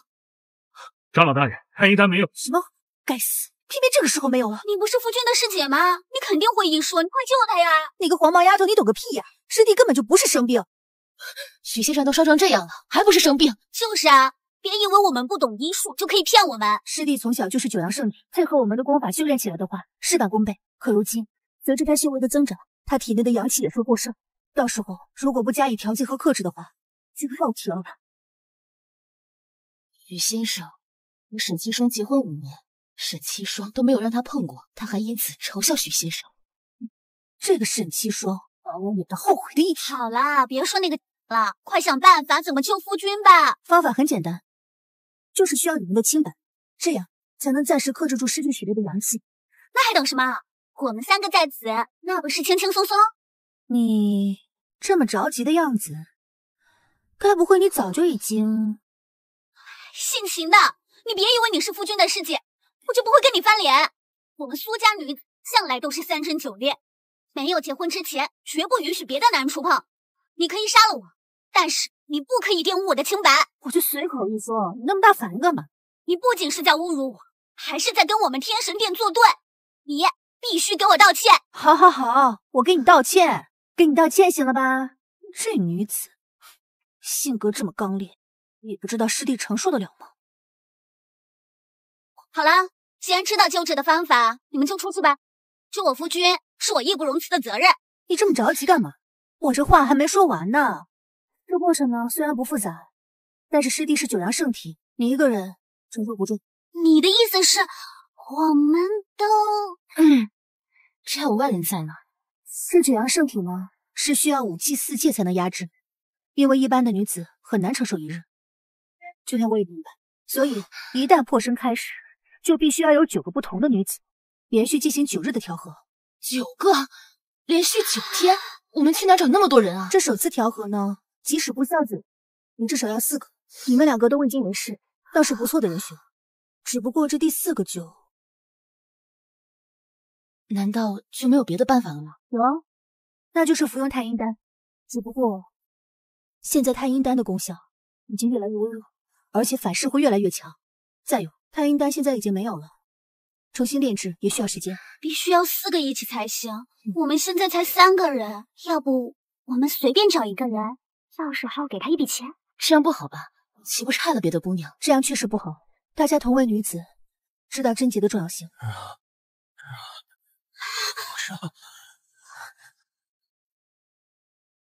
不好，他体内的阳气已经越来越旺盛，那就决定吧。事到如今，已经没有别的路可选了，那就我们3个人先，至少还有3天时间，我们或许还可以找到其他更合适的人。一切全听2位姐姐安排。好，那这次我们就为师弟彻底解决后顾之忧。这里面我功力最深，就由我先来。等等，这里面我功力最深，就由我先来。等等，凭什么你第一个呀？我要第一个。我的苏妹妹，不是姐姐不想让你，实在是你的功力承受不住。这万一到时候你承受不住的话，出了问题，我不负责。你好吧，那明晚必须我先。正该如此。可是，即便这样的话，第2天师弟体内残存的阳气，也绝非你小叶一人能承受。我替安排。江龙，送2位出去，不要让任何人进来。2位小姐，请吗？便宜他了。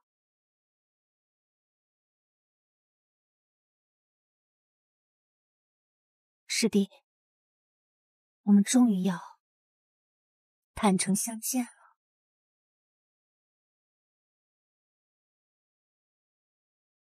那不是还有太阴丹吗？太阴丹也压制不了多久，而且已经没有了。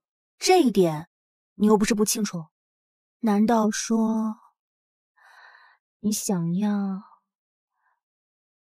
因为阳气过剩暴体而亡吗？可是可是什么呀？难道说师姐我不够吸引你吗？我不是那个意思啊，师姐，这种事情你应该提前跟我说一下嘛，我好有个心理准备。昨天晚上情况紧急嘛，怎么告诉你啊？而且你也不吃亏嘛。不是那个意思，师姐，只是……哎，只是什么呀？只是还是说你昨天晚上你没有感觉到任何的快意？师姐，你就不能矜持一点吗？什么矜持一点啊？反正呢，你也是第一次，我呢也是第一次。再说，这谁也不吃亏啊。而且经过昨晚这么一调和呀，你体内的阳气明显下去了不少。我呢，今晚还有一口吃我。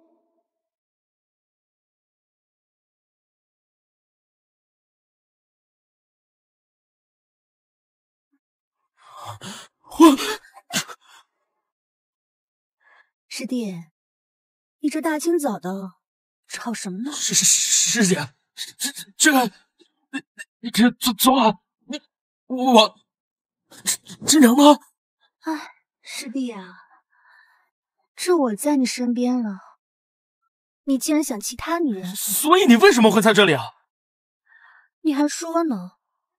要不是你结婚这么久，还没跟沈七双同房，导致呢你体内的阳气过剩，昨天晚上差点晕厥过去。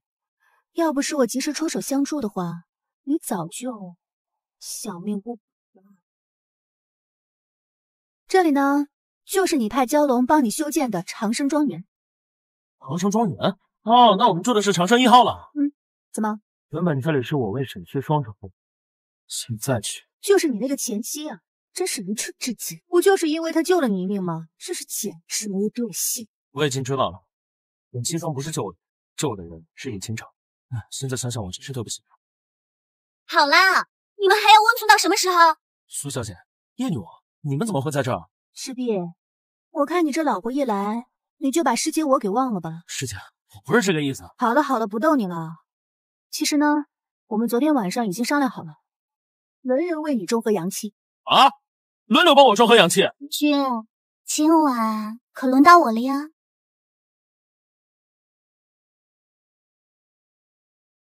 叶少，这长生庄园还没有正式对外出售，也就提前买下了一栋别墅，好厉害呀！那是，这长生庄园我们叶家也承制了一部分呢。那这得花多少钱呀？不多，也就一个小目标。哇塞，这么多钱！幸好离开那个废物，我才有机会获胜一指。这还叫多呀？我花的可是内部价，这别墅要是对外出售，大约高了3倍不止。而且啊，最近临江市很多公子哥都在找我疯狂购买。可是我都为什么呀？因为啊，这座长生庄园可是我们长生谷的产业，岂是他们想买就能买得到的？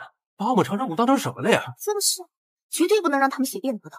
哦，对了，那中央山顶那座别墅能卖多少钱啊？你说的是那座长生1号吗？那可是给我们长生谷谷主准备的，当时据说有人出了20元都不卖的。也不知道这个长生谷谷主到底是什么样的大人物。不管是什么样的大人物呢？不过有一点可以肯定的是，这个长生谷谷主一定比你提到的那个兽医前夫强。你那个兽医前夫居然胆大包称自己是长生谷的谷主，真是胆大包天。要是谷主知道了，严惩他。就是，要不是叶少你提醒我，我差点都被他给骗了。只不过你奶奶还是很相信我。要是你奶奶因为他不让你结婚怎么办啊？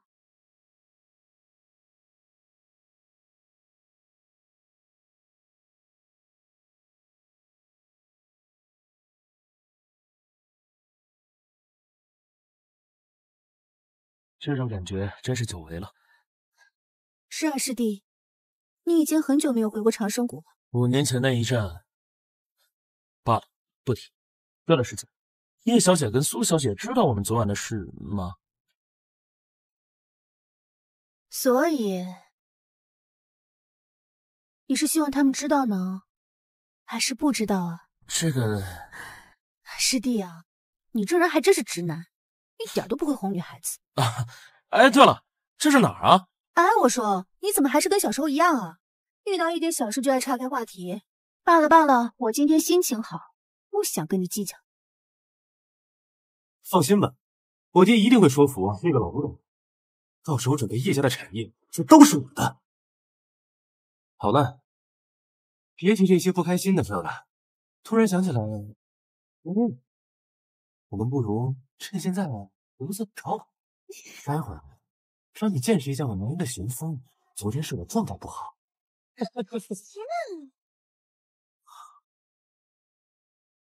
哎，怎么一大早就看见你们这2个恶心人的东西？真是晦气！沈七霜，那你真的饿？叶子豪这种房事不行的纨绔，可不在这儿。许长生，你怎么在这里？如果不加以调剂和克制的话，就报题了。真假的？我好像是听我父亲说过，孤阴不生，孤阳不长，是这个道理。所以师弟他从小就服用太阴丹来调节体内的阳气，可随着他修为的增长，太阴丹已经起不到任何作用了。现在唯一的办法是什么？哎，好了，别卖关子了，快说吧。就是得牺牲你们的清白啊！我原以为师弟结婚这么久，早已阴阳调和，没想到他至今仍然还未破身。那这么说来，君还是童子之身啊？哼，这话应该我问你才对吧？我们叶少可是提前托了内部关系才买下一栋别墅的，足足价值1个亿呢。你们呢？你们是怎么进来的？我知道了，这个别墅现在不对外出售，只有那几家人托了关系，挑了几栋偏远的别墅。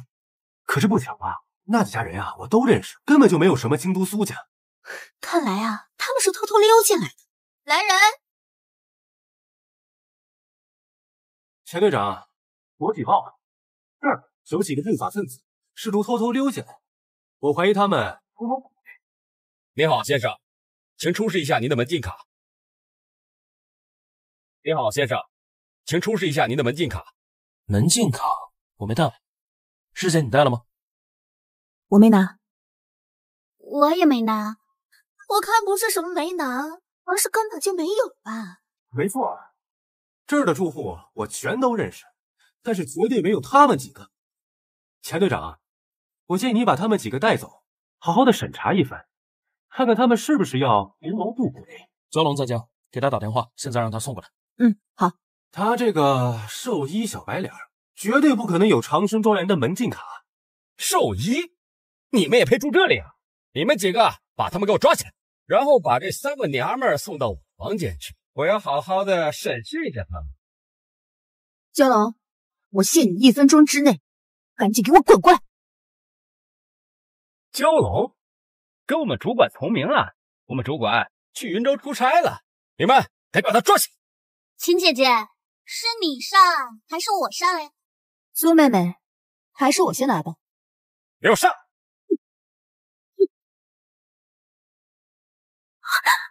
你还敢打人？知道这是谁的地盘吗？你们哪来了5个人？10几个完蛋了！就算是苏小姐，也保不了你们。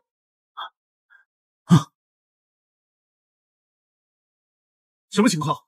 哎，焦主管，您来了，他们几个打我们。焦主管你好，自我介绍一下，蚁人是叶家的叶子豪，我奶奶是叶老太君，我可以作证，就是这个臭老娘们儿打翻了他们几个。蛟龙，看看你管得好不小！臭娘们儿，我们焦主管都来了，你还敢这么嚣张？看我不你！属下看见秦长老，都是属下管教不严，请秦长老责罚。什么？他是秦长老？是长老？焦主管，是不是搞错了呀？我怎么会在这里？跟你有关系吗？看来你是托苏小姐的关系才进来的吧？叶军长，你昨晚一夜未归，该不会跟这个小白脸兽医混在一起了吧？让你管，真是丢我们叶家人的脸！你们昨晚该不会一起脸了吧？医生，你是什么人？敢这么对我叶妹妹说话？你敢打我，还叶妹妹？我许长生，你们昨晚还真的弟兄，臭不要脸！我们已经离婚了，那人有点太宽了吧？喂，这个地方不是暂时没有对外出售吗？你们怎么会在这里？不是，你不要！赶紧向秦长老请罪。行了，师姐，这也不能全怪他。也好，就看在我师弟的面子上，我就不跟你们计较，剩下的事你们自己解决。多谢秦长老原谅。师姐，我们走吧。等等，他是什么长老？你们把话说清楚再走。他是我们长生谷秦长老，有什么问题吗？什么？长生谷长老？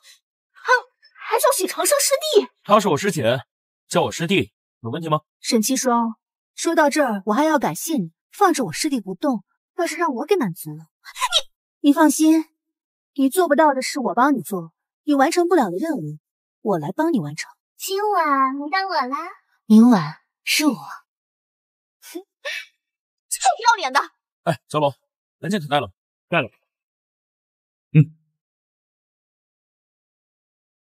看到了没有？这张卡本来应该是你的，只不过你不要，算了。师姐，我们走吧。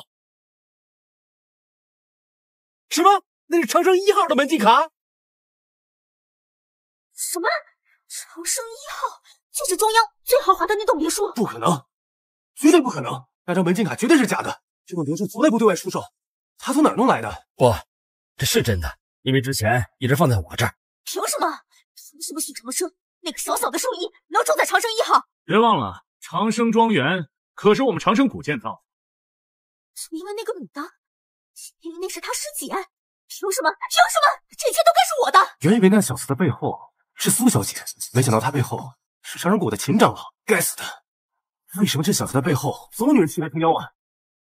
我不管你们住哪儿，反正不要有人靠近长生1号，否则我对你们不客气。反正不要有人靠近长生1号，否则我对你们不客气。还有钱队长，你违反条例，现在我将你开除。教主管，我错了，教主管，求你饶了我吧！拖出去！不是，许先生，你到底什么身份？你猜？我猜，不仅仅是因为秦姐姐的关系，你应该也是长生谷的长老吧？叶家家主叶老太君到。奶奶，叶家家主叶老太君参见谷主大人。什么？谷主大人？起来吧。谢谷主大人。奶奶，您说的谷主大人是许先生吗？倾城，您还不知道谷主大人的真实身份？我早就说过，我是长生谷的谷主。你是长生谷的谷主？可是叶妹妹，难道你是觉得是我们串通好的骗你吗？就算你不相信我们，也应该信你奶奶吧。还有叶妹妹，你老是一口一个许先生的叫，我马上就要成为一家人了，这么叫多生疏呀！这样，你和我一样叫夫君。别这样，搞得叶女王都不好意思了。夫君，这个称呼不错。师弟，你还满意吗？还有啊，你也不要老是一口一个女王的叫，这样你叫她倾城。真服了你吗？叶老太君 ，S 有何贵干？昨天呢，太过紧忙，没有感谢谷主大人的救命之恩。今天呢，特意登门道谢。不必了，你是我长生谷的人，救你是应该的。我再给你把个脉吧。谢谷主大人。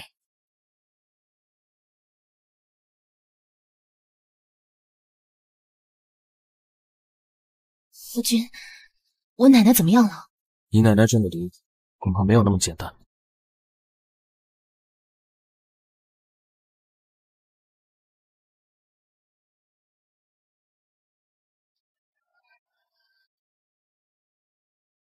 仙儿，今天你感觉怎么样？爸，我还好。这么多年苦了你了，只能窝在这个房间里，也不能出门见见太阳，也不能像正常人一样生活，也不能早点嫁人、结婚生子。爸，大不了我不嫁人了，我陪你一辈子。说什么傻话呢？哪有大姑娘家的不嫁人生子的？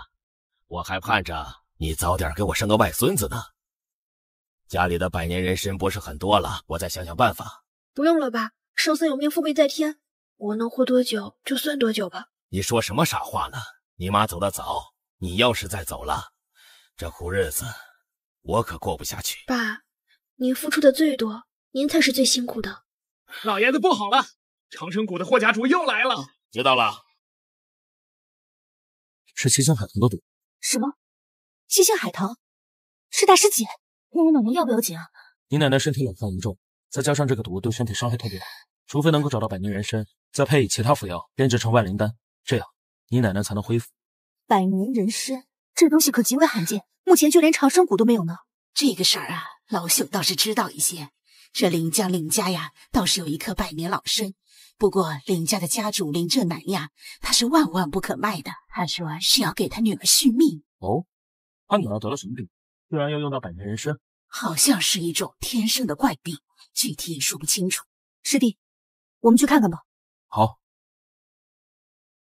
让他们在客厅等我。爸，咱们家虽然不是做药材生意的，但是长生谷咱们也不能得罪。我听说昨天他们才灭了云州韩家，给予了周围很大的震慑。你放心吧，我想想办法和他们周旋到底。你早点休息啊。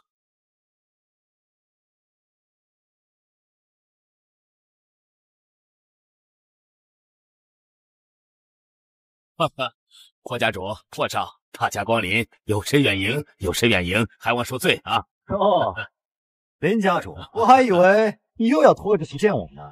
哎，霍少哪里的话呀？霍家乃是云州的第一世家，霍家主又是长生谷的全权代表，我哪敢不见？哼，来人，上茶。不必了，林家主，我霍某人就不废话了。你那百年人参1个亿，卖不卖？不是我不想卖，那人参我留着给我女儿看病用，不能卖呀。我看你是丝毫不给我们长生谷面子。霍家主，那如果我把人参卖给你了，我女儿的病该怎么办？哎，林家主，你好好想一想，你的百年人参早晚都会有吃完的一天。到时候你的女儿怎么办？不妨换个法，把你的百年人参献给我们，我让我弟替你收情。到时候长生谷谷主亲自给你女儿看病。说的没错，你也知道，我们谷主大人的医术那是天下无敌，许多所谓的名医治不了的病，我们谷主都能看。如此甚好，麻烦霍家主先请谷主把我女儿病医好。等我女儿的病好了，我立马把百年人参送给你。林家主，你这是在跟我讨价还价？霍家主，我不是这个意思。首先，我得保证我女儿的安全，对吧？林家主，你这点诚意都没有啊？那这样的话，那就别怪我们长生谷无情了。许长生，又是你！上次放你一条活路，你今天还敢来，是不是活腻了？怎么，你们都能来，我们就不能来了吗？再说了，林家跟你们有什么关系？现在确实是没什么关系，不过这林家马上就要加入我们长生谷了。哎呦，又多了个美女。许长生，你这小子还真是艳福不浅啊！美女，你跟着他，一个小白脸兽医能有什么出息？要不跟着我？你做什么？我让你闭嘴！妈，你打我干什么？这个混蛋，那就是我说的那个兽医啊！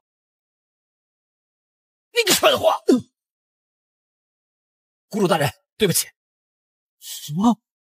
谷主大人，妈，你这发什么神经啊？霍东海，你好大的官威啊！刚刚要不是我亲眼所见，都不知道你竟然如此猖。对不起，谷主大人，你是不是搞错了？错个屁呀！这位就是我们长生谷的谷主大人。什么？谷主大人？不好意思啊，谷主大人，不是我。爸，你听见没有？他承认了，他不是。谷主大人，您这是……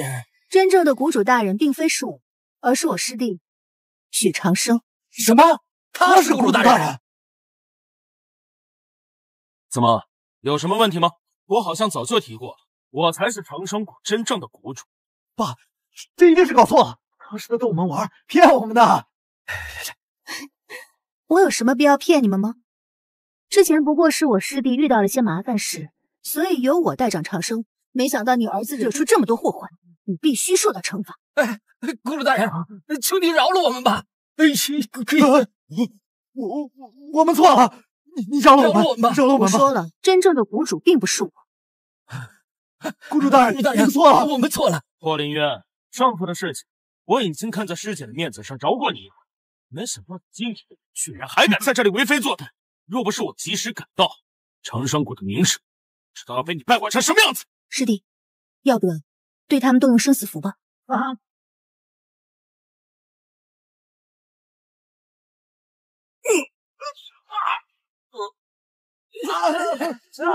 霍东，虽然你是后来才加入我长生谷，但我想长生谷规矩你是知道的。现在叫上你的手下，带着你们赶紧滚！来人，把他们给我带走！活该！林家主，实在抱歉，给你添麻烦了。许国主哪里的话，林子大了，什么鸟都有，多几个坏人很正常。实在下治理不严，这样，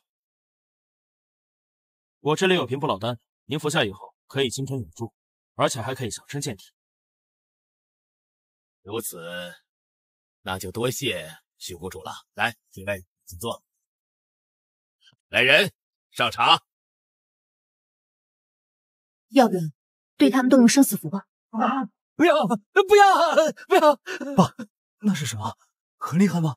这生死符呢，是我们长生谷特殊的控制手段，能够叫人求生不得，求死不能。之前是我师弟太过仁慈，才让云州韩家将的嚣张，这害得我呀，不得不亲自出手。也对，也许当年师尊的做法是正确的，是我太仁慈了。看来也是时候让生死显江湖了。林震南，给你两个选择，要么交出百年人参，要么加入长生谷。霍家主，我林家和长生谷可无冤无仇吧？林家主，你想过韩家的路程吗？他韩家本来就是你们长生谷旗下造反被剿灭，活该，与我们林家有什么关系？放肆！我们长生谷做事，何须向他人解释？我最后再问你一遍，到底加不加长生谷？我要说不加，会怎样？那就送你去见韩家。你们是什么人？敢砸我们长生谷的场子？徐国主，这是我珍藏多年的大红袍，你来尝一尝。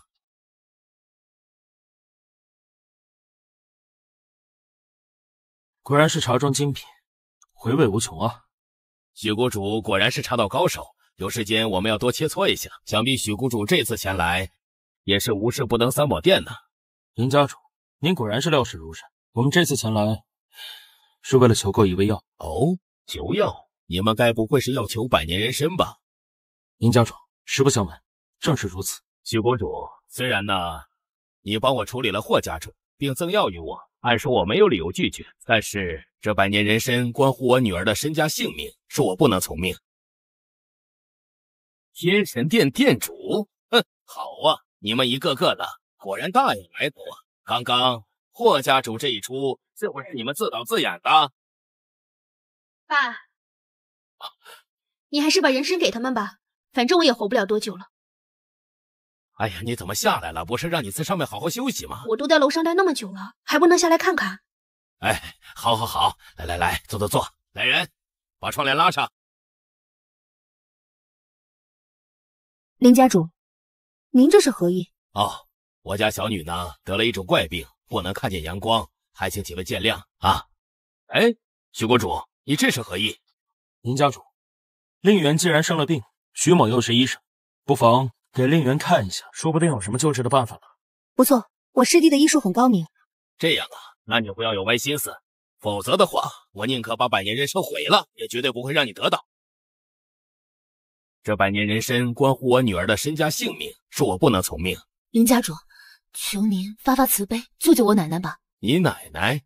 你是叶老太君的孙女儿，你奶奶怎么了？我奶奶中了毒，夫君说她年事已高，需要百年人参才可以解毒。哎呀，我很是同情你，但是我女儿也需要这个药。林家主，您先别着急，如果我们出10亿资金购买的话，您意下如何？10亿？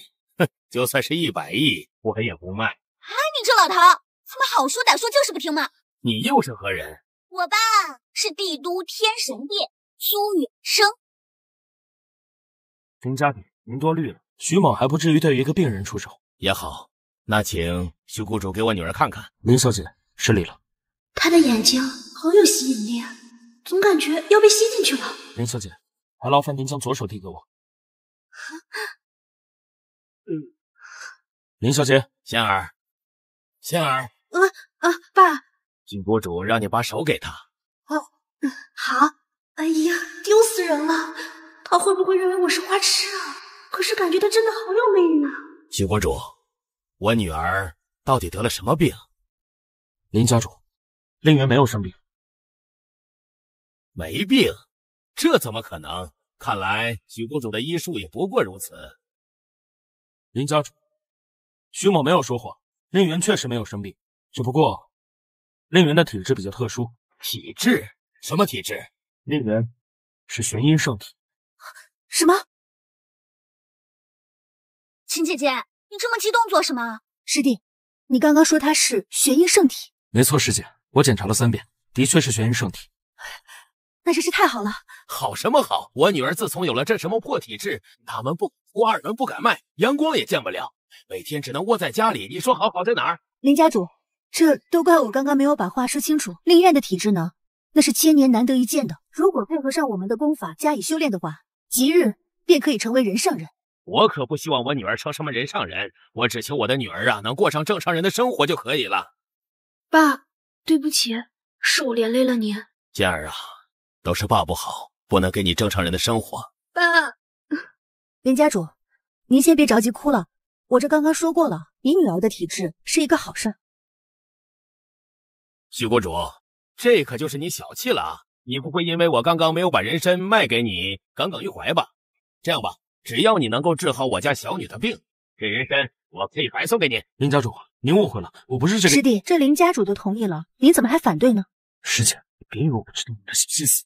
夫君，师姐肯定不会害你，她一定是为了你好，而且还可以帮到林妹妹。她这么漂亮，每天躲在这个屋子里也不好啊，你就帮帮他吧。就是啊，夫君，你这么抗拒干什么？哎，你们都误会了，师姐她不是那个意思。师弟，反正你又不吃亏。再说了，你觉得以林小姐的体质，普通男人能驾驭得了吗？可是什么呀？到底什么情况？能不能你们给我说清楚？这一点呢，就我来解释吧。这林小姐呢，是天生的玄阴圣体。好，那到底好在哪儿啊？你也给我说清楚。如果我没有看错的话，您应该也是一个习武者啊。令院的体质配上我们的功法修炼好的话，这不日就会超过你，甚至能达到宗师境界。什么宗师？我爸苦练30年，才刚刚达到宗师境。那东西到底在哪儿？这我们长生谷呢，藏术无数，自然是有功法可以解决的。这功法，能不能卖给我？多少钱都行。林家主，这钱呢不是问题，但是您需要答应我一个小小的请求。师姐，不，你是说许谷主和仙儿？如果你想让他日后成婚的话，就必须让他跟我师弟成婚。那为什么别人不可以？比如说仙儿修炼过功法以后，别人也不可以吗？当然了，这先天的玄阴圣体呢，那是纯阴至阴的能量，即使修炼也很难轻易的压制住它。只有我师弟这种九阳圣体才能压制住。我知道这个人说的是真是假，但是如果不同意把仙儿嫁给许谷主，他们是不同意给仙儿功法的。而且许谷主身为长生谷主，我们身份地位本就不一样。林家主，请您别听我师姐胡扯，我倒是有一个办法，可以暂时帮仙儿压制住。暂时？只要我每个月帮她扎一针就好了。每个月？师弟，你哪有这个时间呢？我说，你能不能为了你自己的身体考虑考虑？如果在3天之内你找不到一个愿意和你在一起的女子，你就会因为体内的阳气过剩而爆体身亡。这样的话，你哪有时间给林小姐扎针？还有这样的事儿？你这都已经有3个了，还不够？不够，需要4个。我们一直在寻找这第4个对象，而令媛恰好是最完美的对象。那我们可以有暂时别的方法来压制吗？不是还有太阴丹吗？压什么压呀？就是因为你这些年一直在压制，才导致现在出现这么大问题。仙儿，仙儿，仙儿啊，爸，你们刚才在说什么？我们好歹也商量半天了，你怎么就没听进去呢？你看愿不愿意嫁给许谷主？但是我是他的唯一妻子。啊，真的吗？全凭爸爸做主。这林小姐呢，是天生的玄阴圣体，这普通的男人是无法驾驭的。如果您日后想要林小姐结婚生子的话，就必须找一个和她体质对等的男人，这不然呢，其他男人是很难压制住她体内的阴气，而导致爆体身亡。怎么会这样？那这么说的话，我这一辈子就抱不上外孙子了。秦姐姐，我明白你的意思了，我不反对。我也不反对。我说你们，林家主，您难道没有发现吗？令院的眼神可一直都在我师弟身上。仙儿，仙儿啊，怎么会这样？很简单，这原因呢，就是先天的玄阴圣体会被这九阳圣体所吸引。这很不巧的是，我的师弟他就是个九阳圣体。师弟，你看他们多温馨。我真是服了你们了。这样吧，我先给仙儿扎几针，先帮你压制一下病情。哟，这刚才还林小姐呢，就这么一会儿就变成仙儿了。哎，这还真是臭男人呢。来，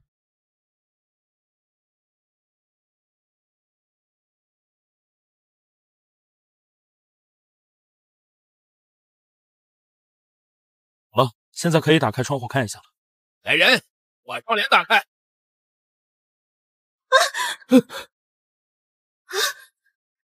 我终于可以直面阳光了。哎呀，太好了！以后我女儿就可以在阳光下行走，再也不用窝到家里了。谢谢你们几位啊，谢谢。小姐，叶姐姐，这是你要的人参。谢谢林妹妹。夫君，事不宜迟，我们赶紧走吧。好，我也跟你们一起去。哎，不是，这刚好就被这臭小子给拐跑了。哎，也罢，总比窝在这房间里好。仙儿，有空常回来看看爸爸。哎，林小姐，其实没有必要。师弟，你难道就忍心看着这么娇滴滴的女人香消玉损？如果是许谷主的话，我愿意。真是女大不中留啊！不过以许谷主的身份，有个3妻4妾也正常。这样吧，100年人参做仙儿的嫁妆，让你们拿去吧。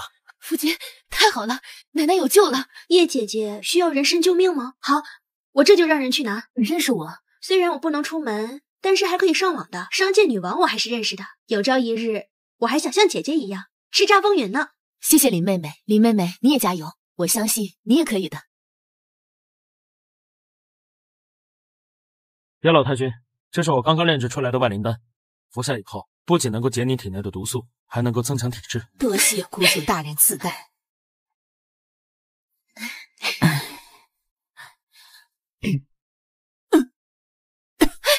奶奶，夫君，怎么回事啊？不必担心，这个是体内毒素排出的效果。多谢谷主大人。不必客气，你没事就好，不然我都不知道怎么向倾城交代了。夫君，倾城啊，你能跟上谷主大人，是我们叶家的福气呀。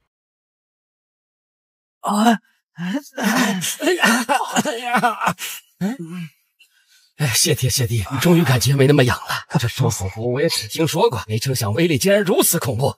这也太痒了，这根本不是人能受的罪嘛。不过话又说回来了吧，许长生那个小白脸兽医，怎么就成了长生谷的谷主了嘛？我到现在都没想明白呀，我。哎呀，你问我问谁呀？自从我进了长生谷，就一直以为秦梦雪那个娘们是谷主，没成想她只是个带的。那现在怎么办呀？我们狠狠地得罪了许长生，又被下了生死符，他要不高兴，我们岂不是会像韩家一样？爸，我不想死，我不想死啊，爸！哎呀，我也不想死啊！你别急嘛，事情还没到最糟糕那一步。这个许长生还没杀了我们，对不对？这生死符咱们怎么也受不了啊！听说我每个月都得去领药呢，要不然这养也得养死呀，爸！别慌，容我好好想想。哎呀，谁？长生谷真正的传人？你唬谁呢？就是还想骗我们，我们被骗的还不够惨吗？真是骗你们！霍东海，你莫非不知道你和你儿子的体内都有本座下的七星海棠毒？什么？我们体内的毒是你下的？你这个居然敢下毒，害得我们受了那么多的苦，老子跟你拼了！你们还没有认清现实，跟着这个许长生有什么前途？据我所知，你们似乎被许长生狠狠的羞辱了一顿，难道不想报这个仇吗？许长生，老子做梦都想找他报仇。就是他让老子丢了那么大的脸，也是他让老子痛不欲生，生不如死。前辈，真的给我报仇的机会。爸，只要你们跟了我，不仅能够找许长生那个小子报仇，而且还能提升更高的位置，拥有更多的权利。我愿意，只要能找许长生报仇，我做什么都愿意。哎呀，谁敢闯我长生谷云州总部？还有没有王法了？不知道云州是我长生谷的地盘吗？长生谷变成现在这个样子，已经没有存在的必要了。放肆！竟然诋毁我长生谷，并将禀告谷主。你是说我那个师弟许长生吗？长生谷在他手里，真是越混越回去了。你是谁？本座才是长生谷真正传人。长生谷已经不是原先的长生谷，不知道你们有没有兴趣跟随本座一起创建一个全新的长生谷？很好，你做出了正确的选择。那么你呢？我愿意。可是长生谷掌管了云州，全部讲那么强大，我们不瞒你，本座可是花了半年的时间给各大家族体内下了这种毒，除了本座以外，无人能解，包括我师弟许长生。各大家族用毒了。哎呀，儿子，你还犹豫什么呀？难道你就不想找许长生报仇吗？对了，他还抢了你的女人呢。对，长生那个小兽医，他还抢了我未婚妻。妹妹，你愿意加入？只不过我跟我爸的体内还有生死符，您看？对，前辈，我们这里还有生死符呢，完全被许长生控制呀。小意思。好了，你们体内的生死符，本座已经帮你们解开了。不要了，不要了！愿为前辈效犬马招。谷主大人，我这体内的这毒素，我们长生谷的内斗，你应该是知道了。你体内的毒，就是我大师写下的。虽然我早就以为他已经死掉了，只不过我没有想到的是，他不仅没有死掉，反而是以这样的方式。师弟，看来我们必须小心大师姐了。他久久没有露面，也不知道他到底有什么目的。说不定那云州韩江也是他造成的。先见官起殿了，我倒要看看他能耍出什么幺蛾子来。时间也不早了，大家早点休息。夫君，今晚终于轮到我啦！师姐，这……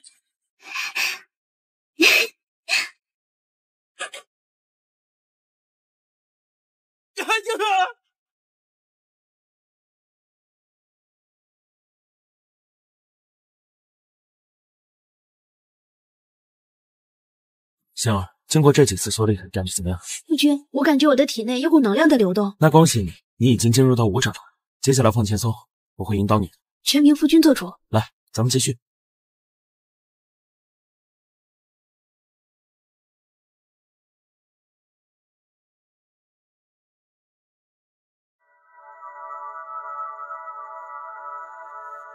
没想到九阴上帝与玄阴圣女结合后，竟然有如此巨大的威力，一下子进入到宗师境界。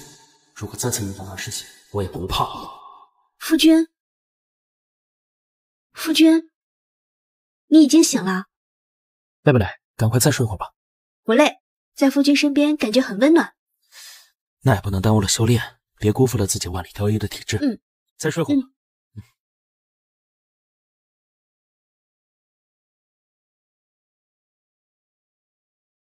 师弟，师弟，嘘，睡觉吧。哟，你这是有了新人就忘了我这个旧人了？师姐，你这说哪里话？你可是家里的老大，怎么能跟小孩子计较？算你会说话。算了，先不说这些了，真的有事发生。怎么了？难道还有人敢招惹我们长生谷？师弟，还真让你说对了。刚刚云州的郑家发布宣言，说我们长生谷控制民众坏事做绝，要脱离我们长生谷。云州郑家，我记得是云州最大的家族。这我刚刚解决完云州韩家，没想到又出了个云州郑家反叛。师弟，你说该怎么办？要不我让蛟龙再帮忙解决一下。有了云州韩家的前车之鉴，郑家敢在这个时候跳出来，说明一定做足了准备。这样，你先去让蛟龙试探一下，如果发现有危险，立马召回来。好，我现在就联系蛟龙。敢在这个时候大张旗鼓，说明背后一定是有靠山的。莫非你说的是大师姐？除了他，我想不到有其他人。该死，他生命怎么就这么硬，偏偏在这个时候出来搅局？很明显，他是来报仇的。只不过他现在还没有露面，说明他也没有一定的把握。但是他一定是在暗中积蓄力量。可恶！要是师弟你当初没有解除掉生死符的话，那些家族一定不敢动你的。生死符这种东西，虽然说师尊他老人家当初只传给了我，但是以大师姐的能力，想要破解并不难。那该怎么办？这一定是他给各大家族下了毒，他们才不敢轻易反叛的。如果说我还是之前的我的话，想要解七星海棠的毒，确实要花费一番功夫，甚至还需要高年份的人参辅助。但是刚刚我突破了宗师境，想解七星海棠的毒并不难。什么？你突破了宗师境？这要是师傅他老人家知道你在这个年纪突破了宗师境的话，他一定会为你高兴的。大事不好了，我爸出事了！倾城，你是商界女王，留下来辅佐师姐。顺便帮我查看一下长生谷所属的势力，重点查一下那些长生谷所属的企业，尤其是像霍东海这样的人，重点查一下他们的资金账户是否有异动。你是说霍东海会反叛？不是可能，是一定会反叛。我当初对他打压那么严重，他如果现在不反叛的话，还不要奇怪。那不如我们把他……不需要，我倒要看看这个大师姐能耍出什么幺子来。这样，师姐，你发布下去，1个星期以后召开全体长生谷的成员大会，到时候让所有的所属势力以及企业还有家族都来参加，到时候一解决。你怎么了？别着急，慢慢说。苏妹妹，你别急，我们都在呢，一定会帮你解决的。刚给我爸打电话问好，是我妈接的。她说我爸昏迷不醒了。老弟不醒了？什么情况？具体说说。我也不清楚怎么回事，就是毫无征兆的倒下了，也不是被人打伤了，但就是昏迷不醒。难道是大师姐？有可能。以大师姐的能力，调查到我跟苏家的关系并不难。那我爸不会有事吧？金木，你别担心。这样，我跟你回趟帝都去看看你爸。如果你爸真的中毒了，我可以帮他解毒。好，那就先这样。师姐，你留在这儿，帮我照看一下仙儿。仙儿她的修炼天赋很强大，相信她一定能够一日千里，说不定还能起了骑兵的作用。夫君，那我呢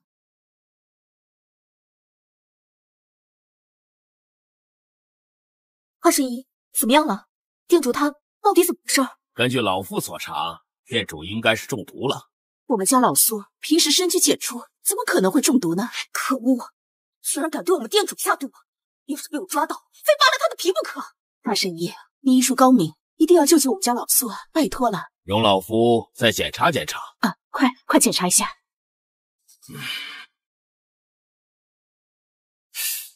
怎么样了？情况如何？如果老夫猜的没错的话，苏店主应该中的是七星海棠之毒。七星海棠。华神医，我详细说一下嘛。这毒致命吗？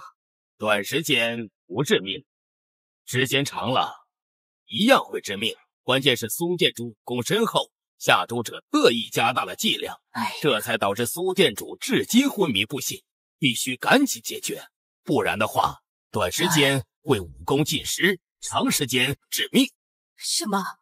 那华神医，求求你救救我们家老苏，求求你了！哎呀，不过这很难啊！要请我的师尊，那快去请啊！好，我师尊不在帝都，要等待一段时间，要请他来也会有一点小小的要求。华神医，只要你能救我们家老苏，你提什么要求我都满足你。对了，华神医，你知不知道到底是谁给我们店主下的毒？二位听说过长生谷吗？啊，长生谷。站住！苏家中计，限制入内。大胆！你们居然连我都敢来，不认识我是吗？我们收到消息，今天就算是只蚊子也不能入内。难道我回我自己家还要向你们报备不成？谁呀，在这大呼小叫的？小姐，你可算回来了。玄机姐姐，这是怎么回事啊？他们是从哪儿冒出来的？小姐，之前店主中了毒，所以我们不得不更加小心警惕。他们都是从天圣电信调过来的，所以不认识你，很正常。混账东西！这位是店主千金，谁都有可能害店主，就他最不可。小姐，我已经骂过他们一顿，您消消气，赶紧进去看看店主吧。看在他们忠心一片的份上，先放过他们吧。夫君，我们先进去吧。慢着，慢着，小姐，这位是玄机姐姐，你刚才没听见我叫他什么吗？这位自然是我夫君了。夫君，我倒是知道，店主之前下过一门婚姻，好像是长生不是。玄机姐姐，你应该知道这件事，这就是我爸爸和上一代长生谷谷主定下的方式。这么说来，你想真是长生谷的人？来人，把他给我抓起来！等等，怎么回事？玄机姐姐，你是不是有什么误会啊？好小子，天堂有路你不走，地狱无门自来投。等等，玄机姐姐，你是不是搞错了？我夫君就是长生谷当代谷主。没有搞错，抓的就是你们两个，多小心点，别伤到小姐。我呀！好小子，我说你怎么这么嚣张的孤身闯入苏家，果然有点东西。不过你也太小看我天神殿了。玄机姐姐，这一定有什么误会。没有误会，小姐，不要再被他骗了，赶紧闪开。玄机姐姐，你一定是搞错了。小姐，快闪开，不然别怪我不客气，认为你也是知情者。青木，还是让我跟你这位天神殿的朋友好好聊一聊。不行，一边是我夫君，一边是我最信任的姐姐，你们任何一个都不能受伤。好小子，虽然你还是个男人，不过我们之间的账得好好算算。青木，你还是闪开吧。就算你不相信他，还不相信夫君的厉害之处？瞎说什么呢？不相信？气死你！你居然把小姐给……混蛋，找死！你居然不要！放心吧，青木，我知道她是你好姐姐。混账东西，找死！不行了吧？轮到我了。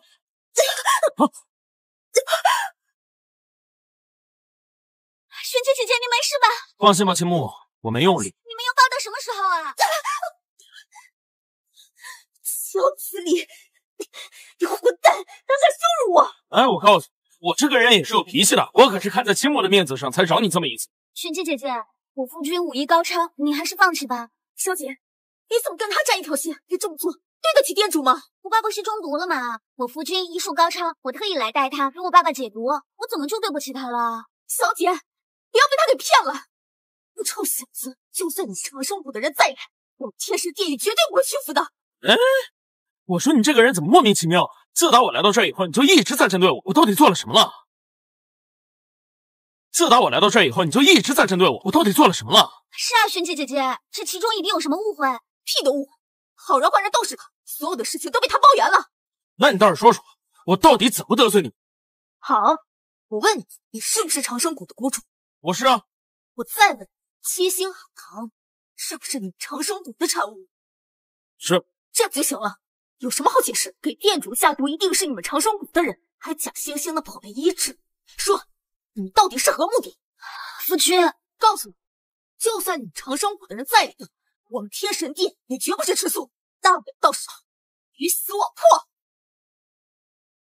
青木，你一直跟我在一起，我是没有机会下毒的。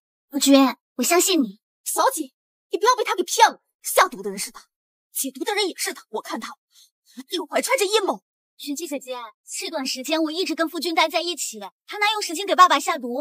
就算不是他，你有可能是他的下属。这件事确实跟我们长生谷脱不了干系。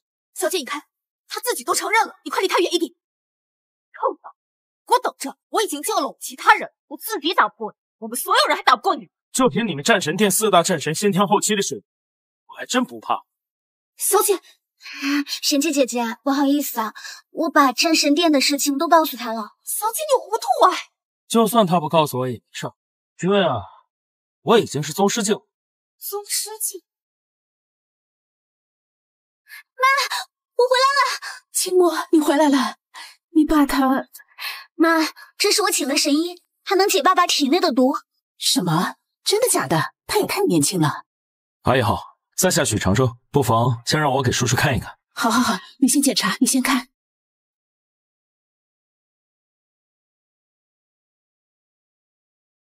哎呀，是七星海棠的毒啊！青木，你请的这位神医有两下子啊，竟然能查出七星海棠的毒。那是，还医术高超着呢。来，青木，搭把手，让叔叔先坐起来。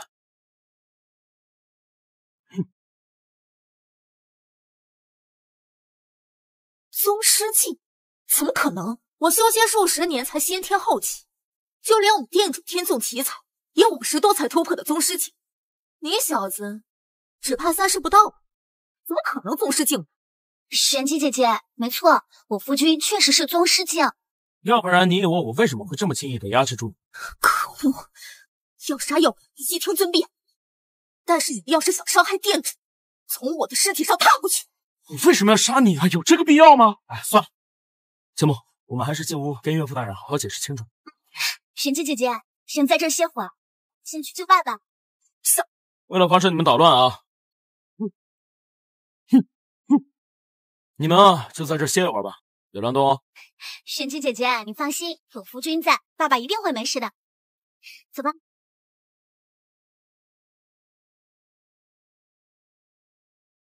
爸，老苏，店主，你这臭小子果然对店主动手了！兄弟们，一起上杀了他！你们干什么？夫人，不要被这小子给骗了，他竟是长生谷的谷主，小姐的夫君，他这是要谋害店主啊！青木，你怎么把敌人给带回来了？妈，你听我解释，夫君他是绝对不会伤害爸爸的。那为什么你们进来的时候要困住我们？那不是怕你们打扰吗？我看你就是对店主图谋不轨，兄弟们一起上！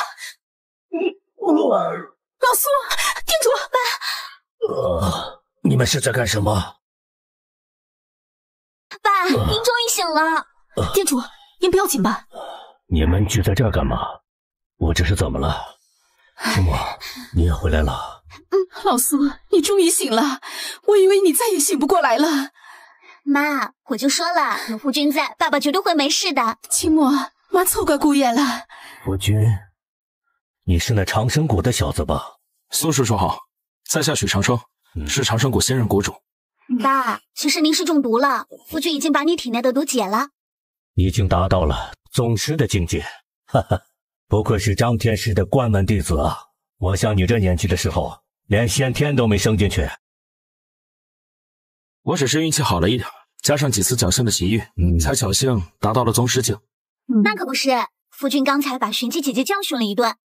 璇玑姐姐，你现在相信我们没有伤害爸爸了吧？璇玑，难道你不知道长生谷这小子是我的女婿吗？还能干出这种愚蠢的事？店主，哎呀，老苏，其实是这样的，前2天给你请了个神医，查出你中了7星海棠的毒，还是长生谷下的，所以玄机才会。对，就是华神医说的，要不然我也不会让这个没安好心的上门。原来如此，看来这华神医想陷害你长生谷啊！华神医到。那麻烦2位赶紧给我们家老苏解毒吧。给苏店主解毒也不是不行，不过楚某有一个小小的要求，希望陆女士能够答应。什么要求？这位是这个是我女儿苏清墨，得知她爸爸中毒了，刚刚特意赶回来的。原来是苏小姐。我们的要求也很简单，那就是等苏店主醒来之后，与我药王阁结为战略盟友。战略盟友？这个叫楚松溪体内的能量绝对也是，还有这个药王阁，该不会是大师姐搞出的？华神医到！什么？他居然还敢来！可我不去撕烂他的皮！哎，别急，我倒要看看他要搞什么鬼。对，小许说的对，就按小许说的做。苏师长，等会我们配合一下，您接着装病。好，你们也要配合好。是。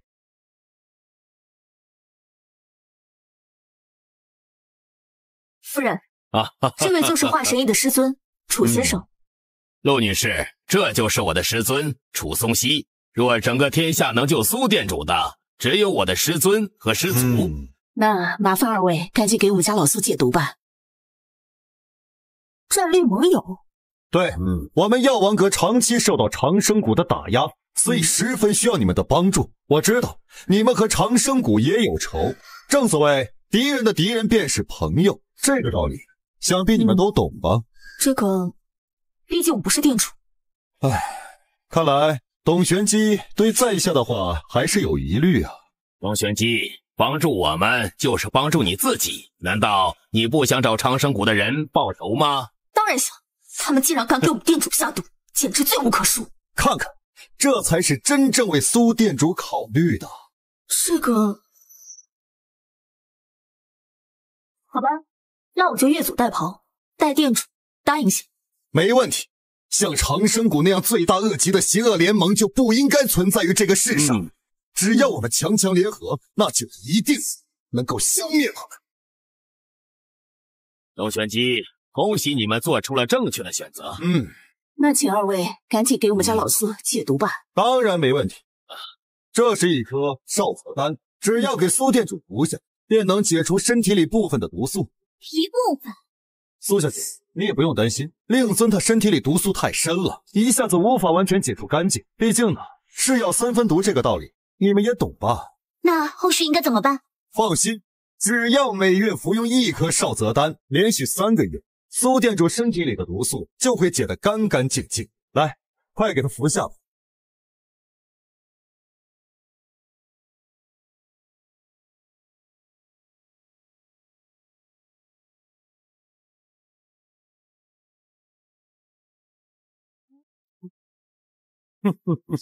苏小姐、陆女士、董玄机，我们半个月之后再来。这边请。好。师尊，我们成功了。别激动，这不是正常的事情吗？只不过我想不到天神殿的那帮战神脑子居然这么笨呢，一下就被我们给骗过去。谁说不是呢？一开始我以为这些肌肉棒子会直接动手，没想到这么简单。看来天神殿只有苏远征一个人脑子是最清楚的。不过他又即将成为我们的傀儡，到时候师尊的大业又能再进一步，而长生谷，只会少一个帮手。师尊这招太棒了，到时候看长生谷还有什么手段。听说许长生这个小子过几日将在长生谷召开全体大会，到时候就是他的死期。我们走。是。店主、小姐、夫人，他们已经走远了。老苏啊，你身体有没有什么异样啊？没有。小许，这药王阁是什么来头？怎么之前没听说过？说起来，我还要跟苏叔叔道个歉。哎呀，小许，你有什么好抱歉的？如果我没有猜错的话，这个药王阁应该就是我大师姐冯真真所创立的。秦魔帝不言而喻，就是为了取代我们长生谷。你大师姐冯真真，之前我听你的师尊讲过此人，此人心术不正，很早以前就被赶出长生谷。是的，几年前师尊过世后，我接掌长生谷，当年他也打上门了，那一战几乎是两败俱伤。我也是在那一战之后失去了记忆，之后被一个好心人所救起，经过1年的时间我才恢复记忆。只是没想到，大师姐竟然也没有死，而且还在暗中积蓄力量。啊，这么说来，给店主下毒的是他们药王阁，故意污蔑你们长生谷。玄机姐姐，你怎么还是不懂啊？难怪他们总说我们天神殿的战神只有肌肉没有脑子。小姐，你就别挖苦我了，我已经够惨了。秦王，玄机好歹也是你的长辈，尊重点。好，不过下次你要是再欺负我夫君，我还说你。小姐，我哪儿敢啊？因为是我被打后。好了，说正事吧。哎，小雪，他们给我的这个丹药，真的是给我解毒的吗？当然不是，这个少泽丹虽然能够解七星海棠的毒，不过它还有另外一个功能，就是控制服用者的中枢神经。相信过不了多久，苏叔叔您就会变成他们的傀儡。什么？他们竟然敢这样做！可我不揍死他们！玄机，冷静一点。店主，他们这么欺负人，我们怎么能坐以待毙？绝不能轻饶他们！敢得罪我天神殿的人，当然不能轻饶了他们。不过这次他们换了路数，他们既然想玩，那咱们就陪他们好好的玩上一把。小雪啊，有没有兴趣来我天神殿当店主啊？啊！店主不可，这怎么能行？有何不可呀？我已经老了，经历一天不如一天，是时候找个接班人了。既然小雪是我的女婿，而且也练到了宗师的境界，我也是最好的接班人了。店主，您还老当益壮，还能继续带领我们奋斗。姑爷他毕竟是个外人，还是长生谷的谷主，这我即将成为他们的傀儡，说不定在明面上还要跟他们一起行动。如果小雪能够代替我成为天神殿的殿主，那我就可以更好的统领天神殿，到时候就可以集合天神殿和长生谷2大势力，一举剿灭药王阁。爸，我觉得这个主意好，我支持。是啊，老苏，你已操劳这么多年了，也该清闲清闲了。至于天神殿嘛，就作为清末的嫁妆吧。苏叔叔，这个使不得啊！有什么使不得的？怎么看不上我家清末呀？不是，是因为这个嫁妆太贵重了。你能掌管长生谷，就能管理好天神殿。我相信你的实力，如果有谁不服，你就来告诉我，我保证打到他服。怪不得天神殿的战神都是这个性格，看起来根源出在这上面。行了，这件事就这么决定了，今后就由你来掌管天神殿。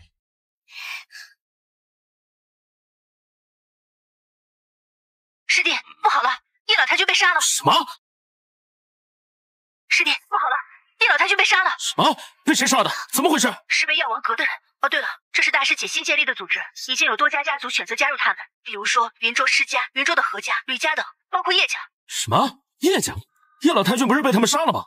叶家怎么还会加入药王阁？是叶明轩，他是叶老太君的长子，回来后和药王阁里应外合，杀了叶老太君。现在青城集团已经全面落入了叶明轩和叶子豪父子手里。对了，那倾城呢？倾城怎么样了？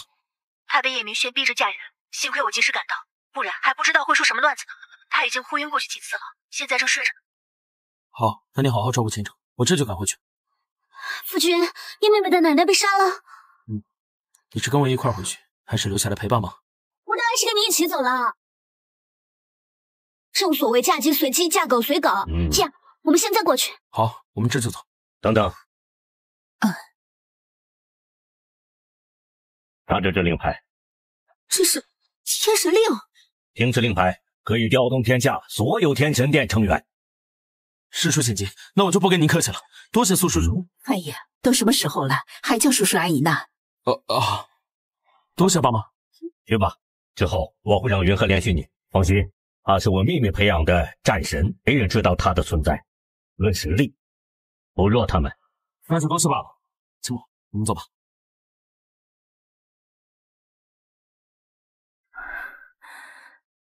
师弟，你终于回来了。师姐，倾城呢？在房间哭呢，你快去看看他吧。秦墨，你先陪师姐聊聊天，我先去看看倾城。好。这叶妹妹也真是可怜，家人被害却无能为力，这叶妹妹的弟弟和父亲太不识人了，为了叶家的倾城集团，连亲妈亲奶奶都害，这也太不识人了。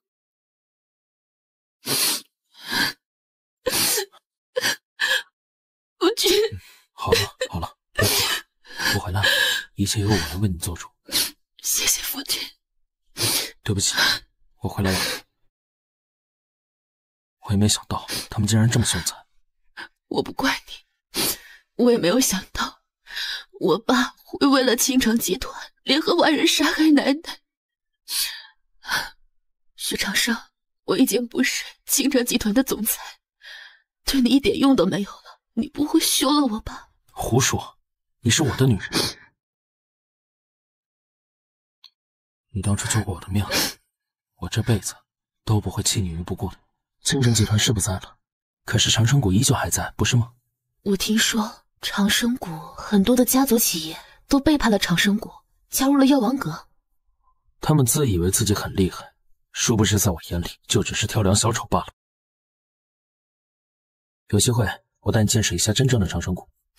真的吗？这样吧，有时间我让师姐带你了解一下，正好她对管理招募这些事情也不在行，到时候就由你来负责，好吗？那秦姐姐会不会有意见啊？不会的，大师姐对招募管理这些东西比较头疼，她只要负责管理总的大政方针就行，到时候你来负责具体的商业行为，好吗？谢谢你，夫君，不然我都不知道该为你做些什么了。我只要你陪在我身边就好了。夫君，我想去看看奶奶，听说她后天下葬。好，到时候我陪你一起去，我们一起去看奶奶，见她最后一面。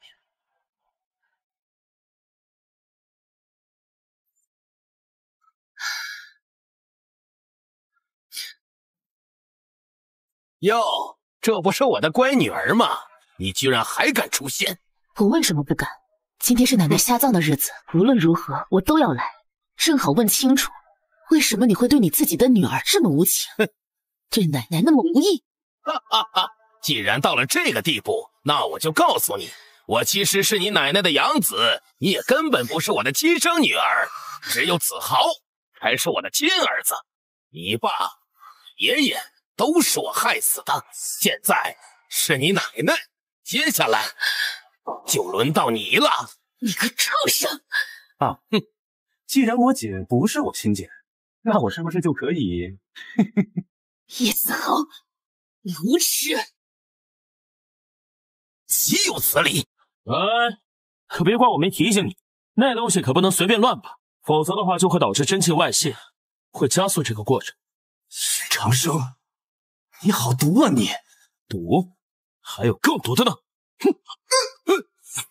子豪啊！我做了5年兽医，最擅长的就是给畜生做绝育，这一脚下去，绝对会干脆利落。混蛋！你敢让我叶家绝后？叶家绝后，充其量就是你们这一脉而已。再说了，你们觉得你们这一脉还有存在下去的必要吗？石神医，帮我灭了他，替我儿子报仇！小池，你确定要与我为敌吗？谷主大人，对不起，我现在已经是药王阁的人，阁主命我暂时跟随叶家。好啊，就连小池你现在也敢背叛我，还想加入我大师姐的阵营，可真好。哟，挺热闹吧？我就是长生谷真正的谷主。许长生，你还在冒充自己是长生谷的谷主？我告诉你，你就是个冒牌货。况且就算是真的，那又怎么样呢？你们长生谷现在已经众叛亲离了，未来将是药王阁的天下。许长生，你死定了！是你死定还是我死定？那可真说不。既然你不认识我，那我就重新介绍一下我自己。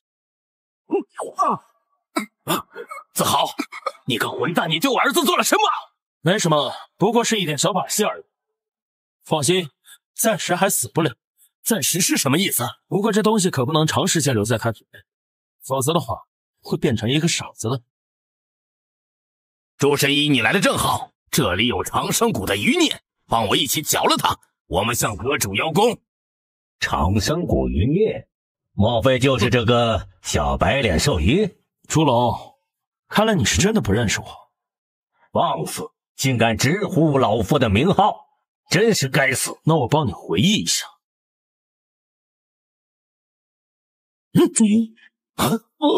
朱神医，没事吧？生死符，长生谷谷主，不错，看来有效果。这怎么可能？朱神医，你怎么了？他是我儿子，你是我养女，再怎么无耻，你又能怎么样啊？哦，对了，你那个兽医老公怎么没跟你一块过来呀？不然的话，一块弄死他。爸，我看他就是不敢来了。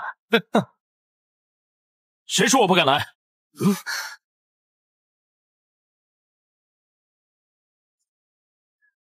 小池，你怎么也在这里？谷主大人，石神医，什么谷主大人？他就是我长生谷的谷主大人。什么？长生谷的谷主大人就是一个女人？准确来说呢，我只是代谷主，真正的谷主大人是我的师弟。师弟？朱神医，你刚才叫他什么？你叫他谷主大人？他是？当然了，他就是长生谷谷主。什么？他是长生谷的谷主？不可能，绝对不可能！朱神医，您绝对是在骗我，对吧？您一定是在骗我。难道老夫还能骗你不成？能种下生死符的，除了长生谷的谷主，外人根本没有人会的。可惜现在的长生谷已经非昔日的长生谷可比了。对，长生谷的那些企业现在已经全部投入药王阁名下了。你长生谷现在就是个空壳，你算老几啊？朱龙，不错呀，几年没见，你的功力居然进步如此之大，居然都可以短暂压制我生死符的威力了。哈哈哈哈！许长生，你以为还是几年前吗？老夫现在可不怕你。实不相瞒，老夫现在已经是先天后期，距离大圆满只差一步之遥。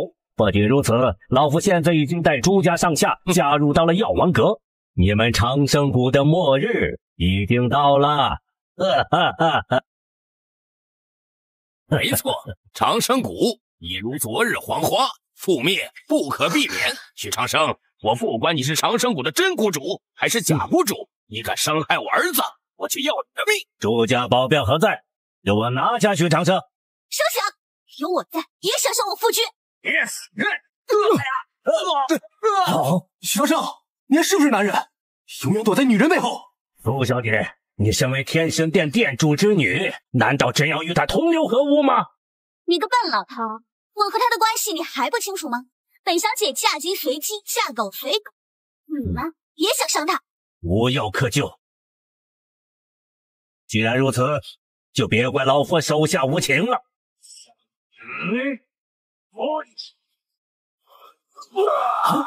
不会是……你居然不杀我！杀你不过是易如反掌之事，不过现在不是时候。丘此理，你竟然如此羞辱老夫！不是不报，是时候未到。等后天晚宴，我们再一并解决。师姐，我们走。好。许长生，你给我听着，到最后死的那个人一定是你！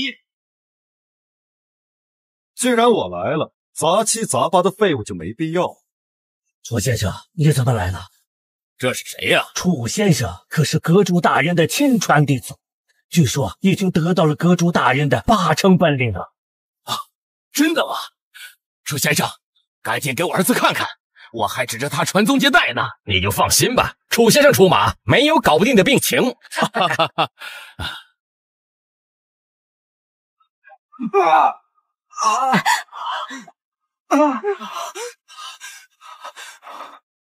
叶公子，你可以从镇南巡风了。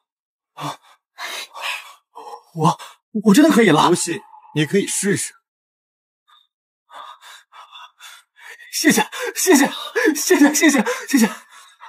叔，那我们叶少，这里人太多了。哦，那我们找个房间去。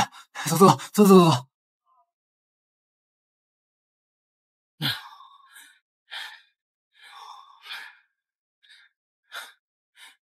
江神医，子豪他怎么样了？还能不能恢复人当？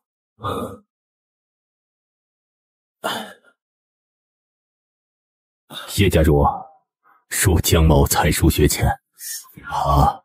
岂有此理！一定是你不好好给子豪看病。我知道，你心里肯定想跟着叶倾城，对吧？真有能耐，你现在就离开叶家。叶家主，江某真是没有这个本事。要不，既然我来了，杂七杂八的废物就没必要。今天的事我都听说了，你们也很意外吧？没想到许长生那个小白脸兽医竟然是长生谷谷主。怪就怪那个混蛋，不然我儿子也不会混到今天这个地步。我听说许长生是和阁主大人交战过的，那他应该死了的。哎呦，如今居然又给老夫中了生死符，幸亏老子功力深厚，要不然真要着了他的道。放心吧，我师尊已经准备好了，收回他失去的一切。他们不是说要在长生谷召集所有的家族和企业开会？我们要去，但是我们不听他，我们把地点改到七双酒店，就是那个他前妻的酒店。没错，这次我一定要好好羞辱他。好，为什么呀？为什么还是不行啊？师弟，刚刚各大家族派人通知我说开会地点变了，变成了七双酒店。七双酒店，沈七双家开的酒店。他们就是想欺辱我夫君，岂有此理！看我不教扁他们！秦牧，别激动啊！欺辱谁欺辱谁还不一定，他们此刻应该也觉得他们已经胜券在握了。怎么？江神医发来的信息，他说他们在七双酒店布下了陷阱，让我千万别去。江神医，他还真是身在曹营心在汉，看来还挂念着你这个总裁呢。那我们怎么回？你这回让他什么都不要管，静观其变就行了。师弟，那我们接下来怎么办？难道要正面硬刚？正刚？我才没那么，我要让所有背叛过的都付出代价。元昊，你可以出来了。属下参见戴店主，参见各位夫人。你就是我爸培养的第5代战神。起来吧。相信在你来的时候，岳父大人已经跟你嘱咐过了。那么现在我问你，你现在手里能调动的人数有多少？属下一共能调动10万大军。师姐，现在已经明确编好我们家族都有哪些人呢？早就准备好了。给。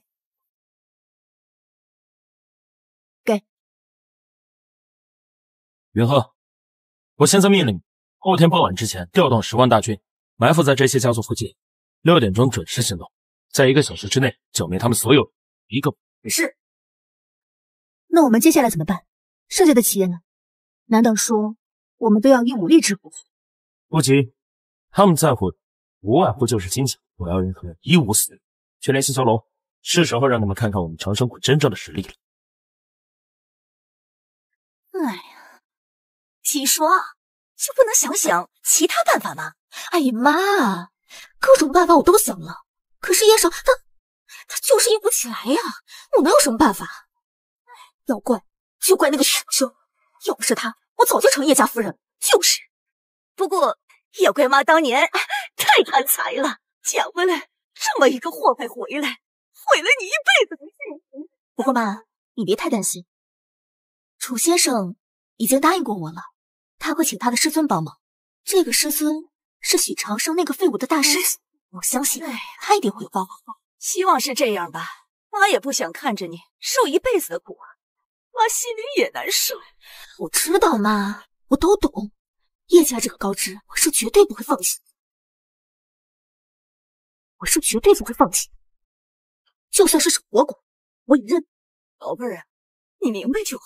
没了叶家，我们家一无是处，必须顶住。但是谁能想到，这个许长生就是长生谷谷主。早知道我就……早知道什么？哼！长生谷现在已经是过去了，现在呀，药王阁那才是未来。也是，我相信那个许长生今天一定不好过。这场鸿门宴谁不知道？他要是今天不过来，我们再一宣传，他们长生也就废了。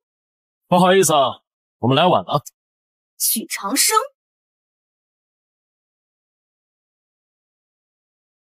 许长生，当真是不怕死啊！我们有什么不敢来的？你以为我们都是你这种贪慕虚荣、贪生怕死的人？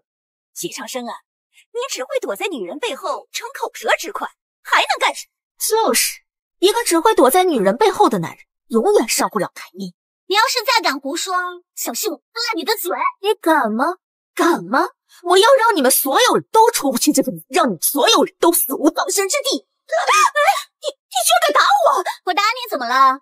你们能拿我怎么了？来人呐！快来人呐！妈，唉，你们母女俩也真是够可怜的，被别人卖了还要替别人数钱。你们两个就是帮别人看门的看门狗。你们两个不爱吃，差点把今天的计划给泄露了，你还不知道吗？你们知不知道我们在后面开着直冒冷汗，说许长生这个小子不得好死，这不是明摆着告诉他这有陷阱啊！要是把他吓跑了，你们两个负得起这个责任吗？我家主，我只是……行了吧，好在许长生那小子应该没发现，只是当做一句普通的气话罢了。好在许长生这小子一个兽医，头脑也不灵光了，要是被你们两个蠢货吓跑了，看我不废了你们！赶紧进去！再说一句废话，你俩给我等着！哼！妈，齐霜啊，我们怎么到哪儿都不讨好呀！你放心，今天绝对会让许长生死，我们一定会苦尽甘来的。对，把许长生这个废物给灭了！你们两个就是帮别人看门的看门狗。哦，说他们是狗，就是侮辱了狗吧？许长生，你一个只会躲在女人背后的人，算什么男人？我算不算男人跟你有关系吗？倒是你啊，叶子好，算男人吗？你好歹毒啊！今天绝对饶不过你！对，你今天会死得很惨的。论歹毒，我比得过你们母女吗？算了，不在你这浪费时间，我们走。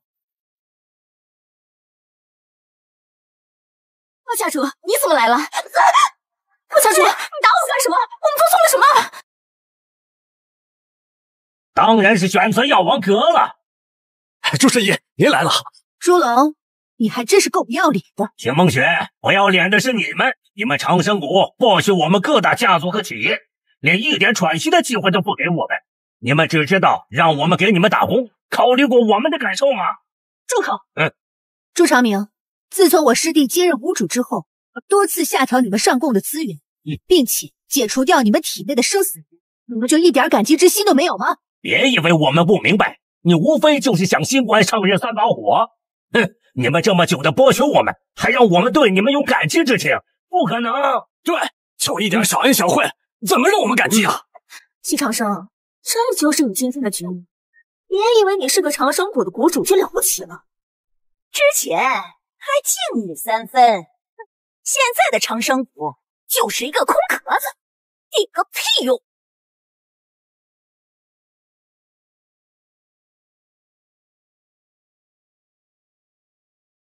许先生，你们真的来了，我不是已经通知顾董，今天可是鸿门宴。谢谢你的好意，江神医，就算里面是刽子手，我也不怕。许先生，你可千万别不信邪啊！他们真的……江神医，不用担心，不会有事。可是许先生，你是真不该来。就凭那些臭鱼烂虾，还不能把我怎么？这样吧，你跟我们一起进去好。好吧，也只能这样了。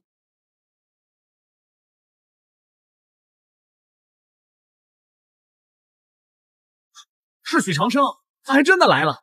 还有秦长老，他们难道不知道今天是场鸿门宴吗？终究还是太年轻，如果老谷主还在，事情绝对不会变成这样。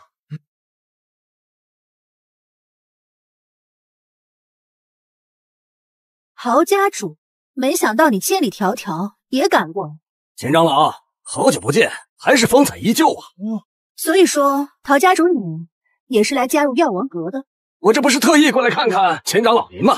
您没事儿，我就放心了。哦，我看陶家主你是想来看看我们长生谷是否有实力战胜药王阁吧？哎，师姐，话不要说的那么直白，给人家陶家主留点面子。面子？他都这么不管不顾了，千里迢迢跑来为大师姐撑腰，我们还在意他做什么？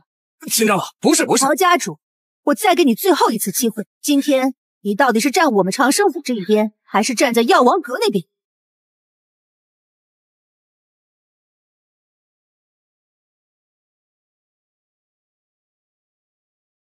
属下参见先生。好啊，你们既然全部都敢背叛，看我饶不了你们！免礼了，许长生，想不到你还真敢来，我都有点佩服你的勇气了。但是，光有勇气没有脑子是不行的。长生谷落到如此这般田地，都是你一手造成的。放肆！你是大师姐收的弟子，应当称呼我师弟为师叔。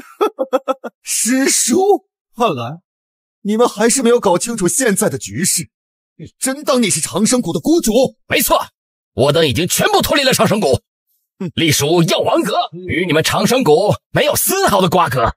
岂有此理！真是罪不可恕。苏小姐，我们又见面了。我今天给你准备了一份惊喜。好生热闹啊！啊，行吗？爸，你怎么会在这儿？行吗？对不起，爸也加入了药王阁。爸，你可是天神殿的殿主，你怎么能这样啊？许长生，你在得意什么呀？就连你的老丈人都选择加入了我们，你还有什么可嚣张？七双啊，幸亏啊跟这个废物离婚了，不然还真被他给连累了呢。闭嘴！这有你们说话的份儿吗？就连你爸都选择加入了我，你还有什么可嚣张的？闭嘴！苏家主，怎么连你也打我呀？我们是一伙的呀！你算个什么东西，敢骂我的女儿？也是啊。苏家主，你还是适可而止吧。本店主即使是加入药王阁，也绝对不是你可以来指挥的。许长生，你不是喜欢装美，你再装一个给我看看呀！许长生，现在长生谷几乎所有的家族与企业都在反叛你，你要是识相的，赶紧跪下磕头。我或许在阁主面前向他求个情啊！对，快跪下，跪下！哎，快看反水了！快看，这也太炸裂了！朱龙，你不会真的以为自己胜券在握了吗？难道不是吗？就凭你们几个人，能掀起什么浪花呀？药王阁阁主座下大弟子楚松清先生到。楚先生，请可在叶家的面子上还请苏店主恕罪啊！苏店主，这两个小人物就不要计较，今天就看在楚先生的面子上，饶了你。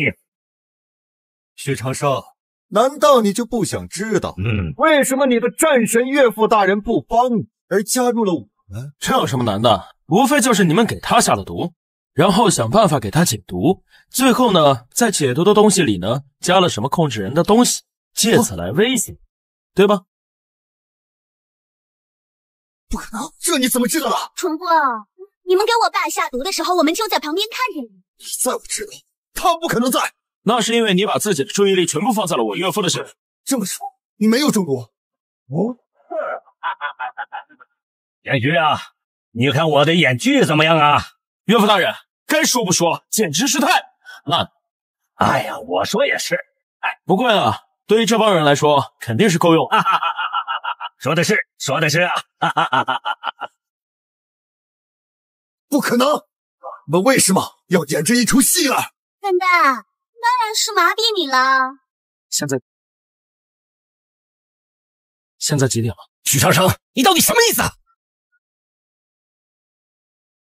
喂，爷爷，你怎么了？出什么事了？许长生，干什么？很简单，也就是要请天神殿的10万大军灭了你们云州霍家，就像韩家一样。我不相信，天神殿的4大战神以及诸位战将都被我们监视着，不可能移动的，怎么会有10万大军呢？一定是他们骗我们的。对，什么？一定给我顶住！爸，怎么了？完了！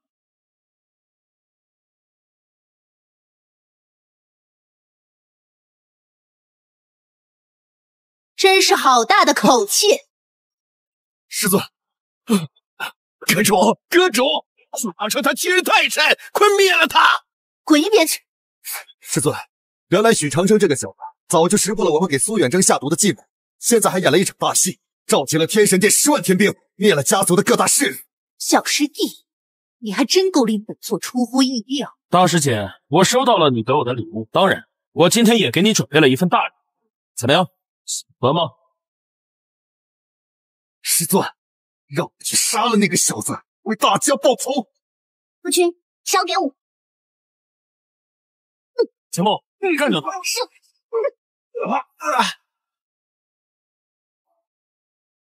夫君，会计按照你的安排，启用了老谷主留下的亿万资产，收购完了最后一家公司。现在他们所有的公司都在长生谷之下。可恶，这个老家伙竟然给你留下这么大笔资产，凭什么？大师姐，我在最后叫你一声大师，你还好意思问凭什么？本座到底做错了什么？为什么这个老头到死都不肯把位置传给我，非要传给这个家伙？冯真真，事到如今，你还不明白吗？王真真，师父当年就知道你的为人，若是把长生谷谷主的位置传给你，那遭殃的可就是全天下的百姓。哎，不可能，骗我的，是不是？骗你！刚接到电话，咱们叶家总部被捣毁，所有的精锐高手统统被灭了。许长生，一定是你杀的，是不是？叶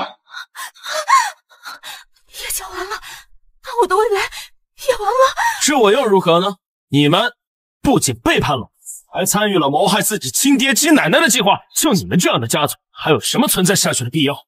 接下来就该轮到你们了。什么？许长生，你好狠的心呐！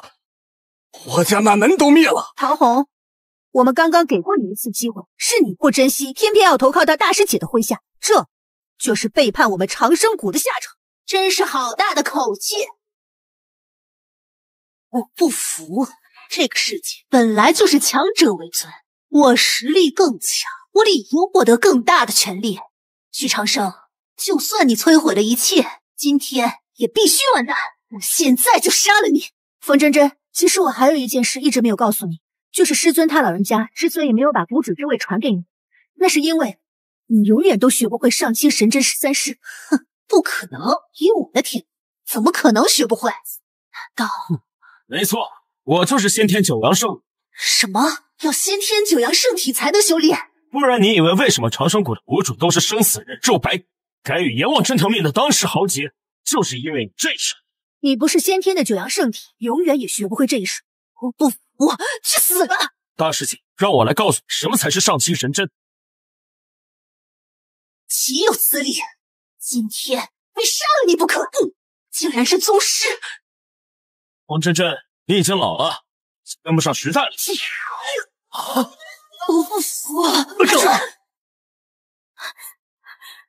长生，我错了，求求你原谅我吧，我后悔了，我以后一定会对你好，求求你原谅我吧。哎呀，贤婿呀，你和齐霜这么多年的感情了，再说你爸对你也照顾有加，这于情于理怎么也……对，你不是九阳圣体吗？你现在只有4个女人，还差5个呢。我可以啊，我可以的，长生。我是不会杀你。当初你们骗了我5年，让我一直以为救我的人是你，而不是倾城。我是不会原谅你们的，你们就永远活在后果当中吧。少贫嘴了，你想想那5个女人该怎么办吧。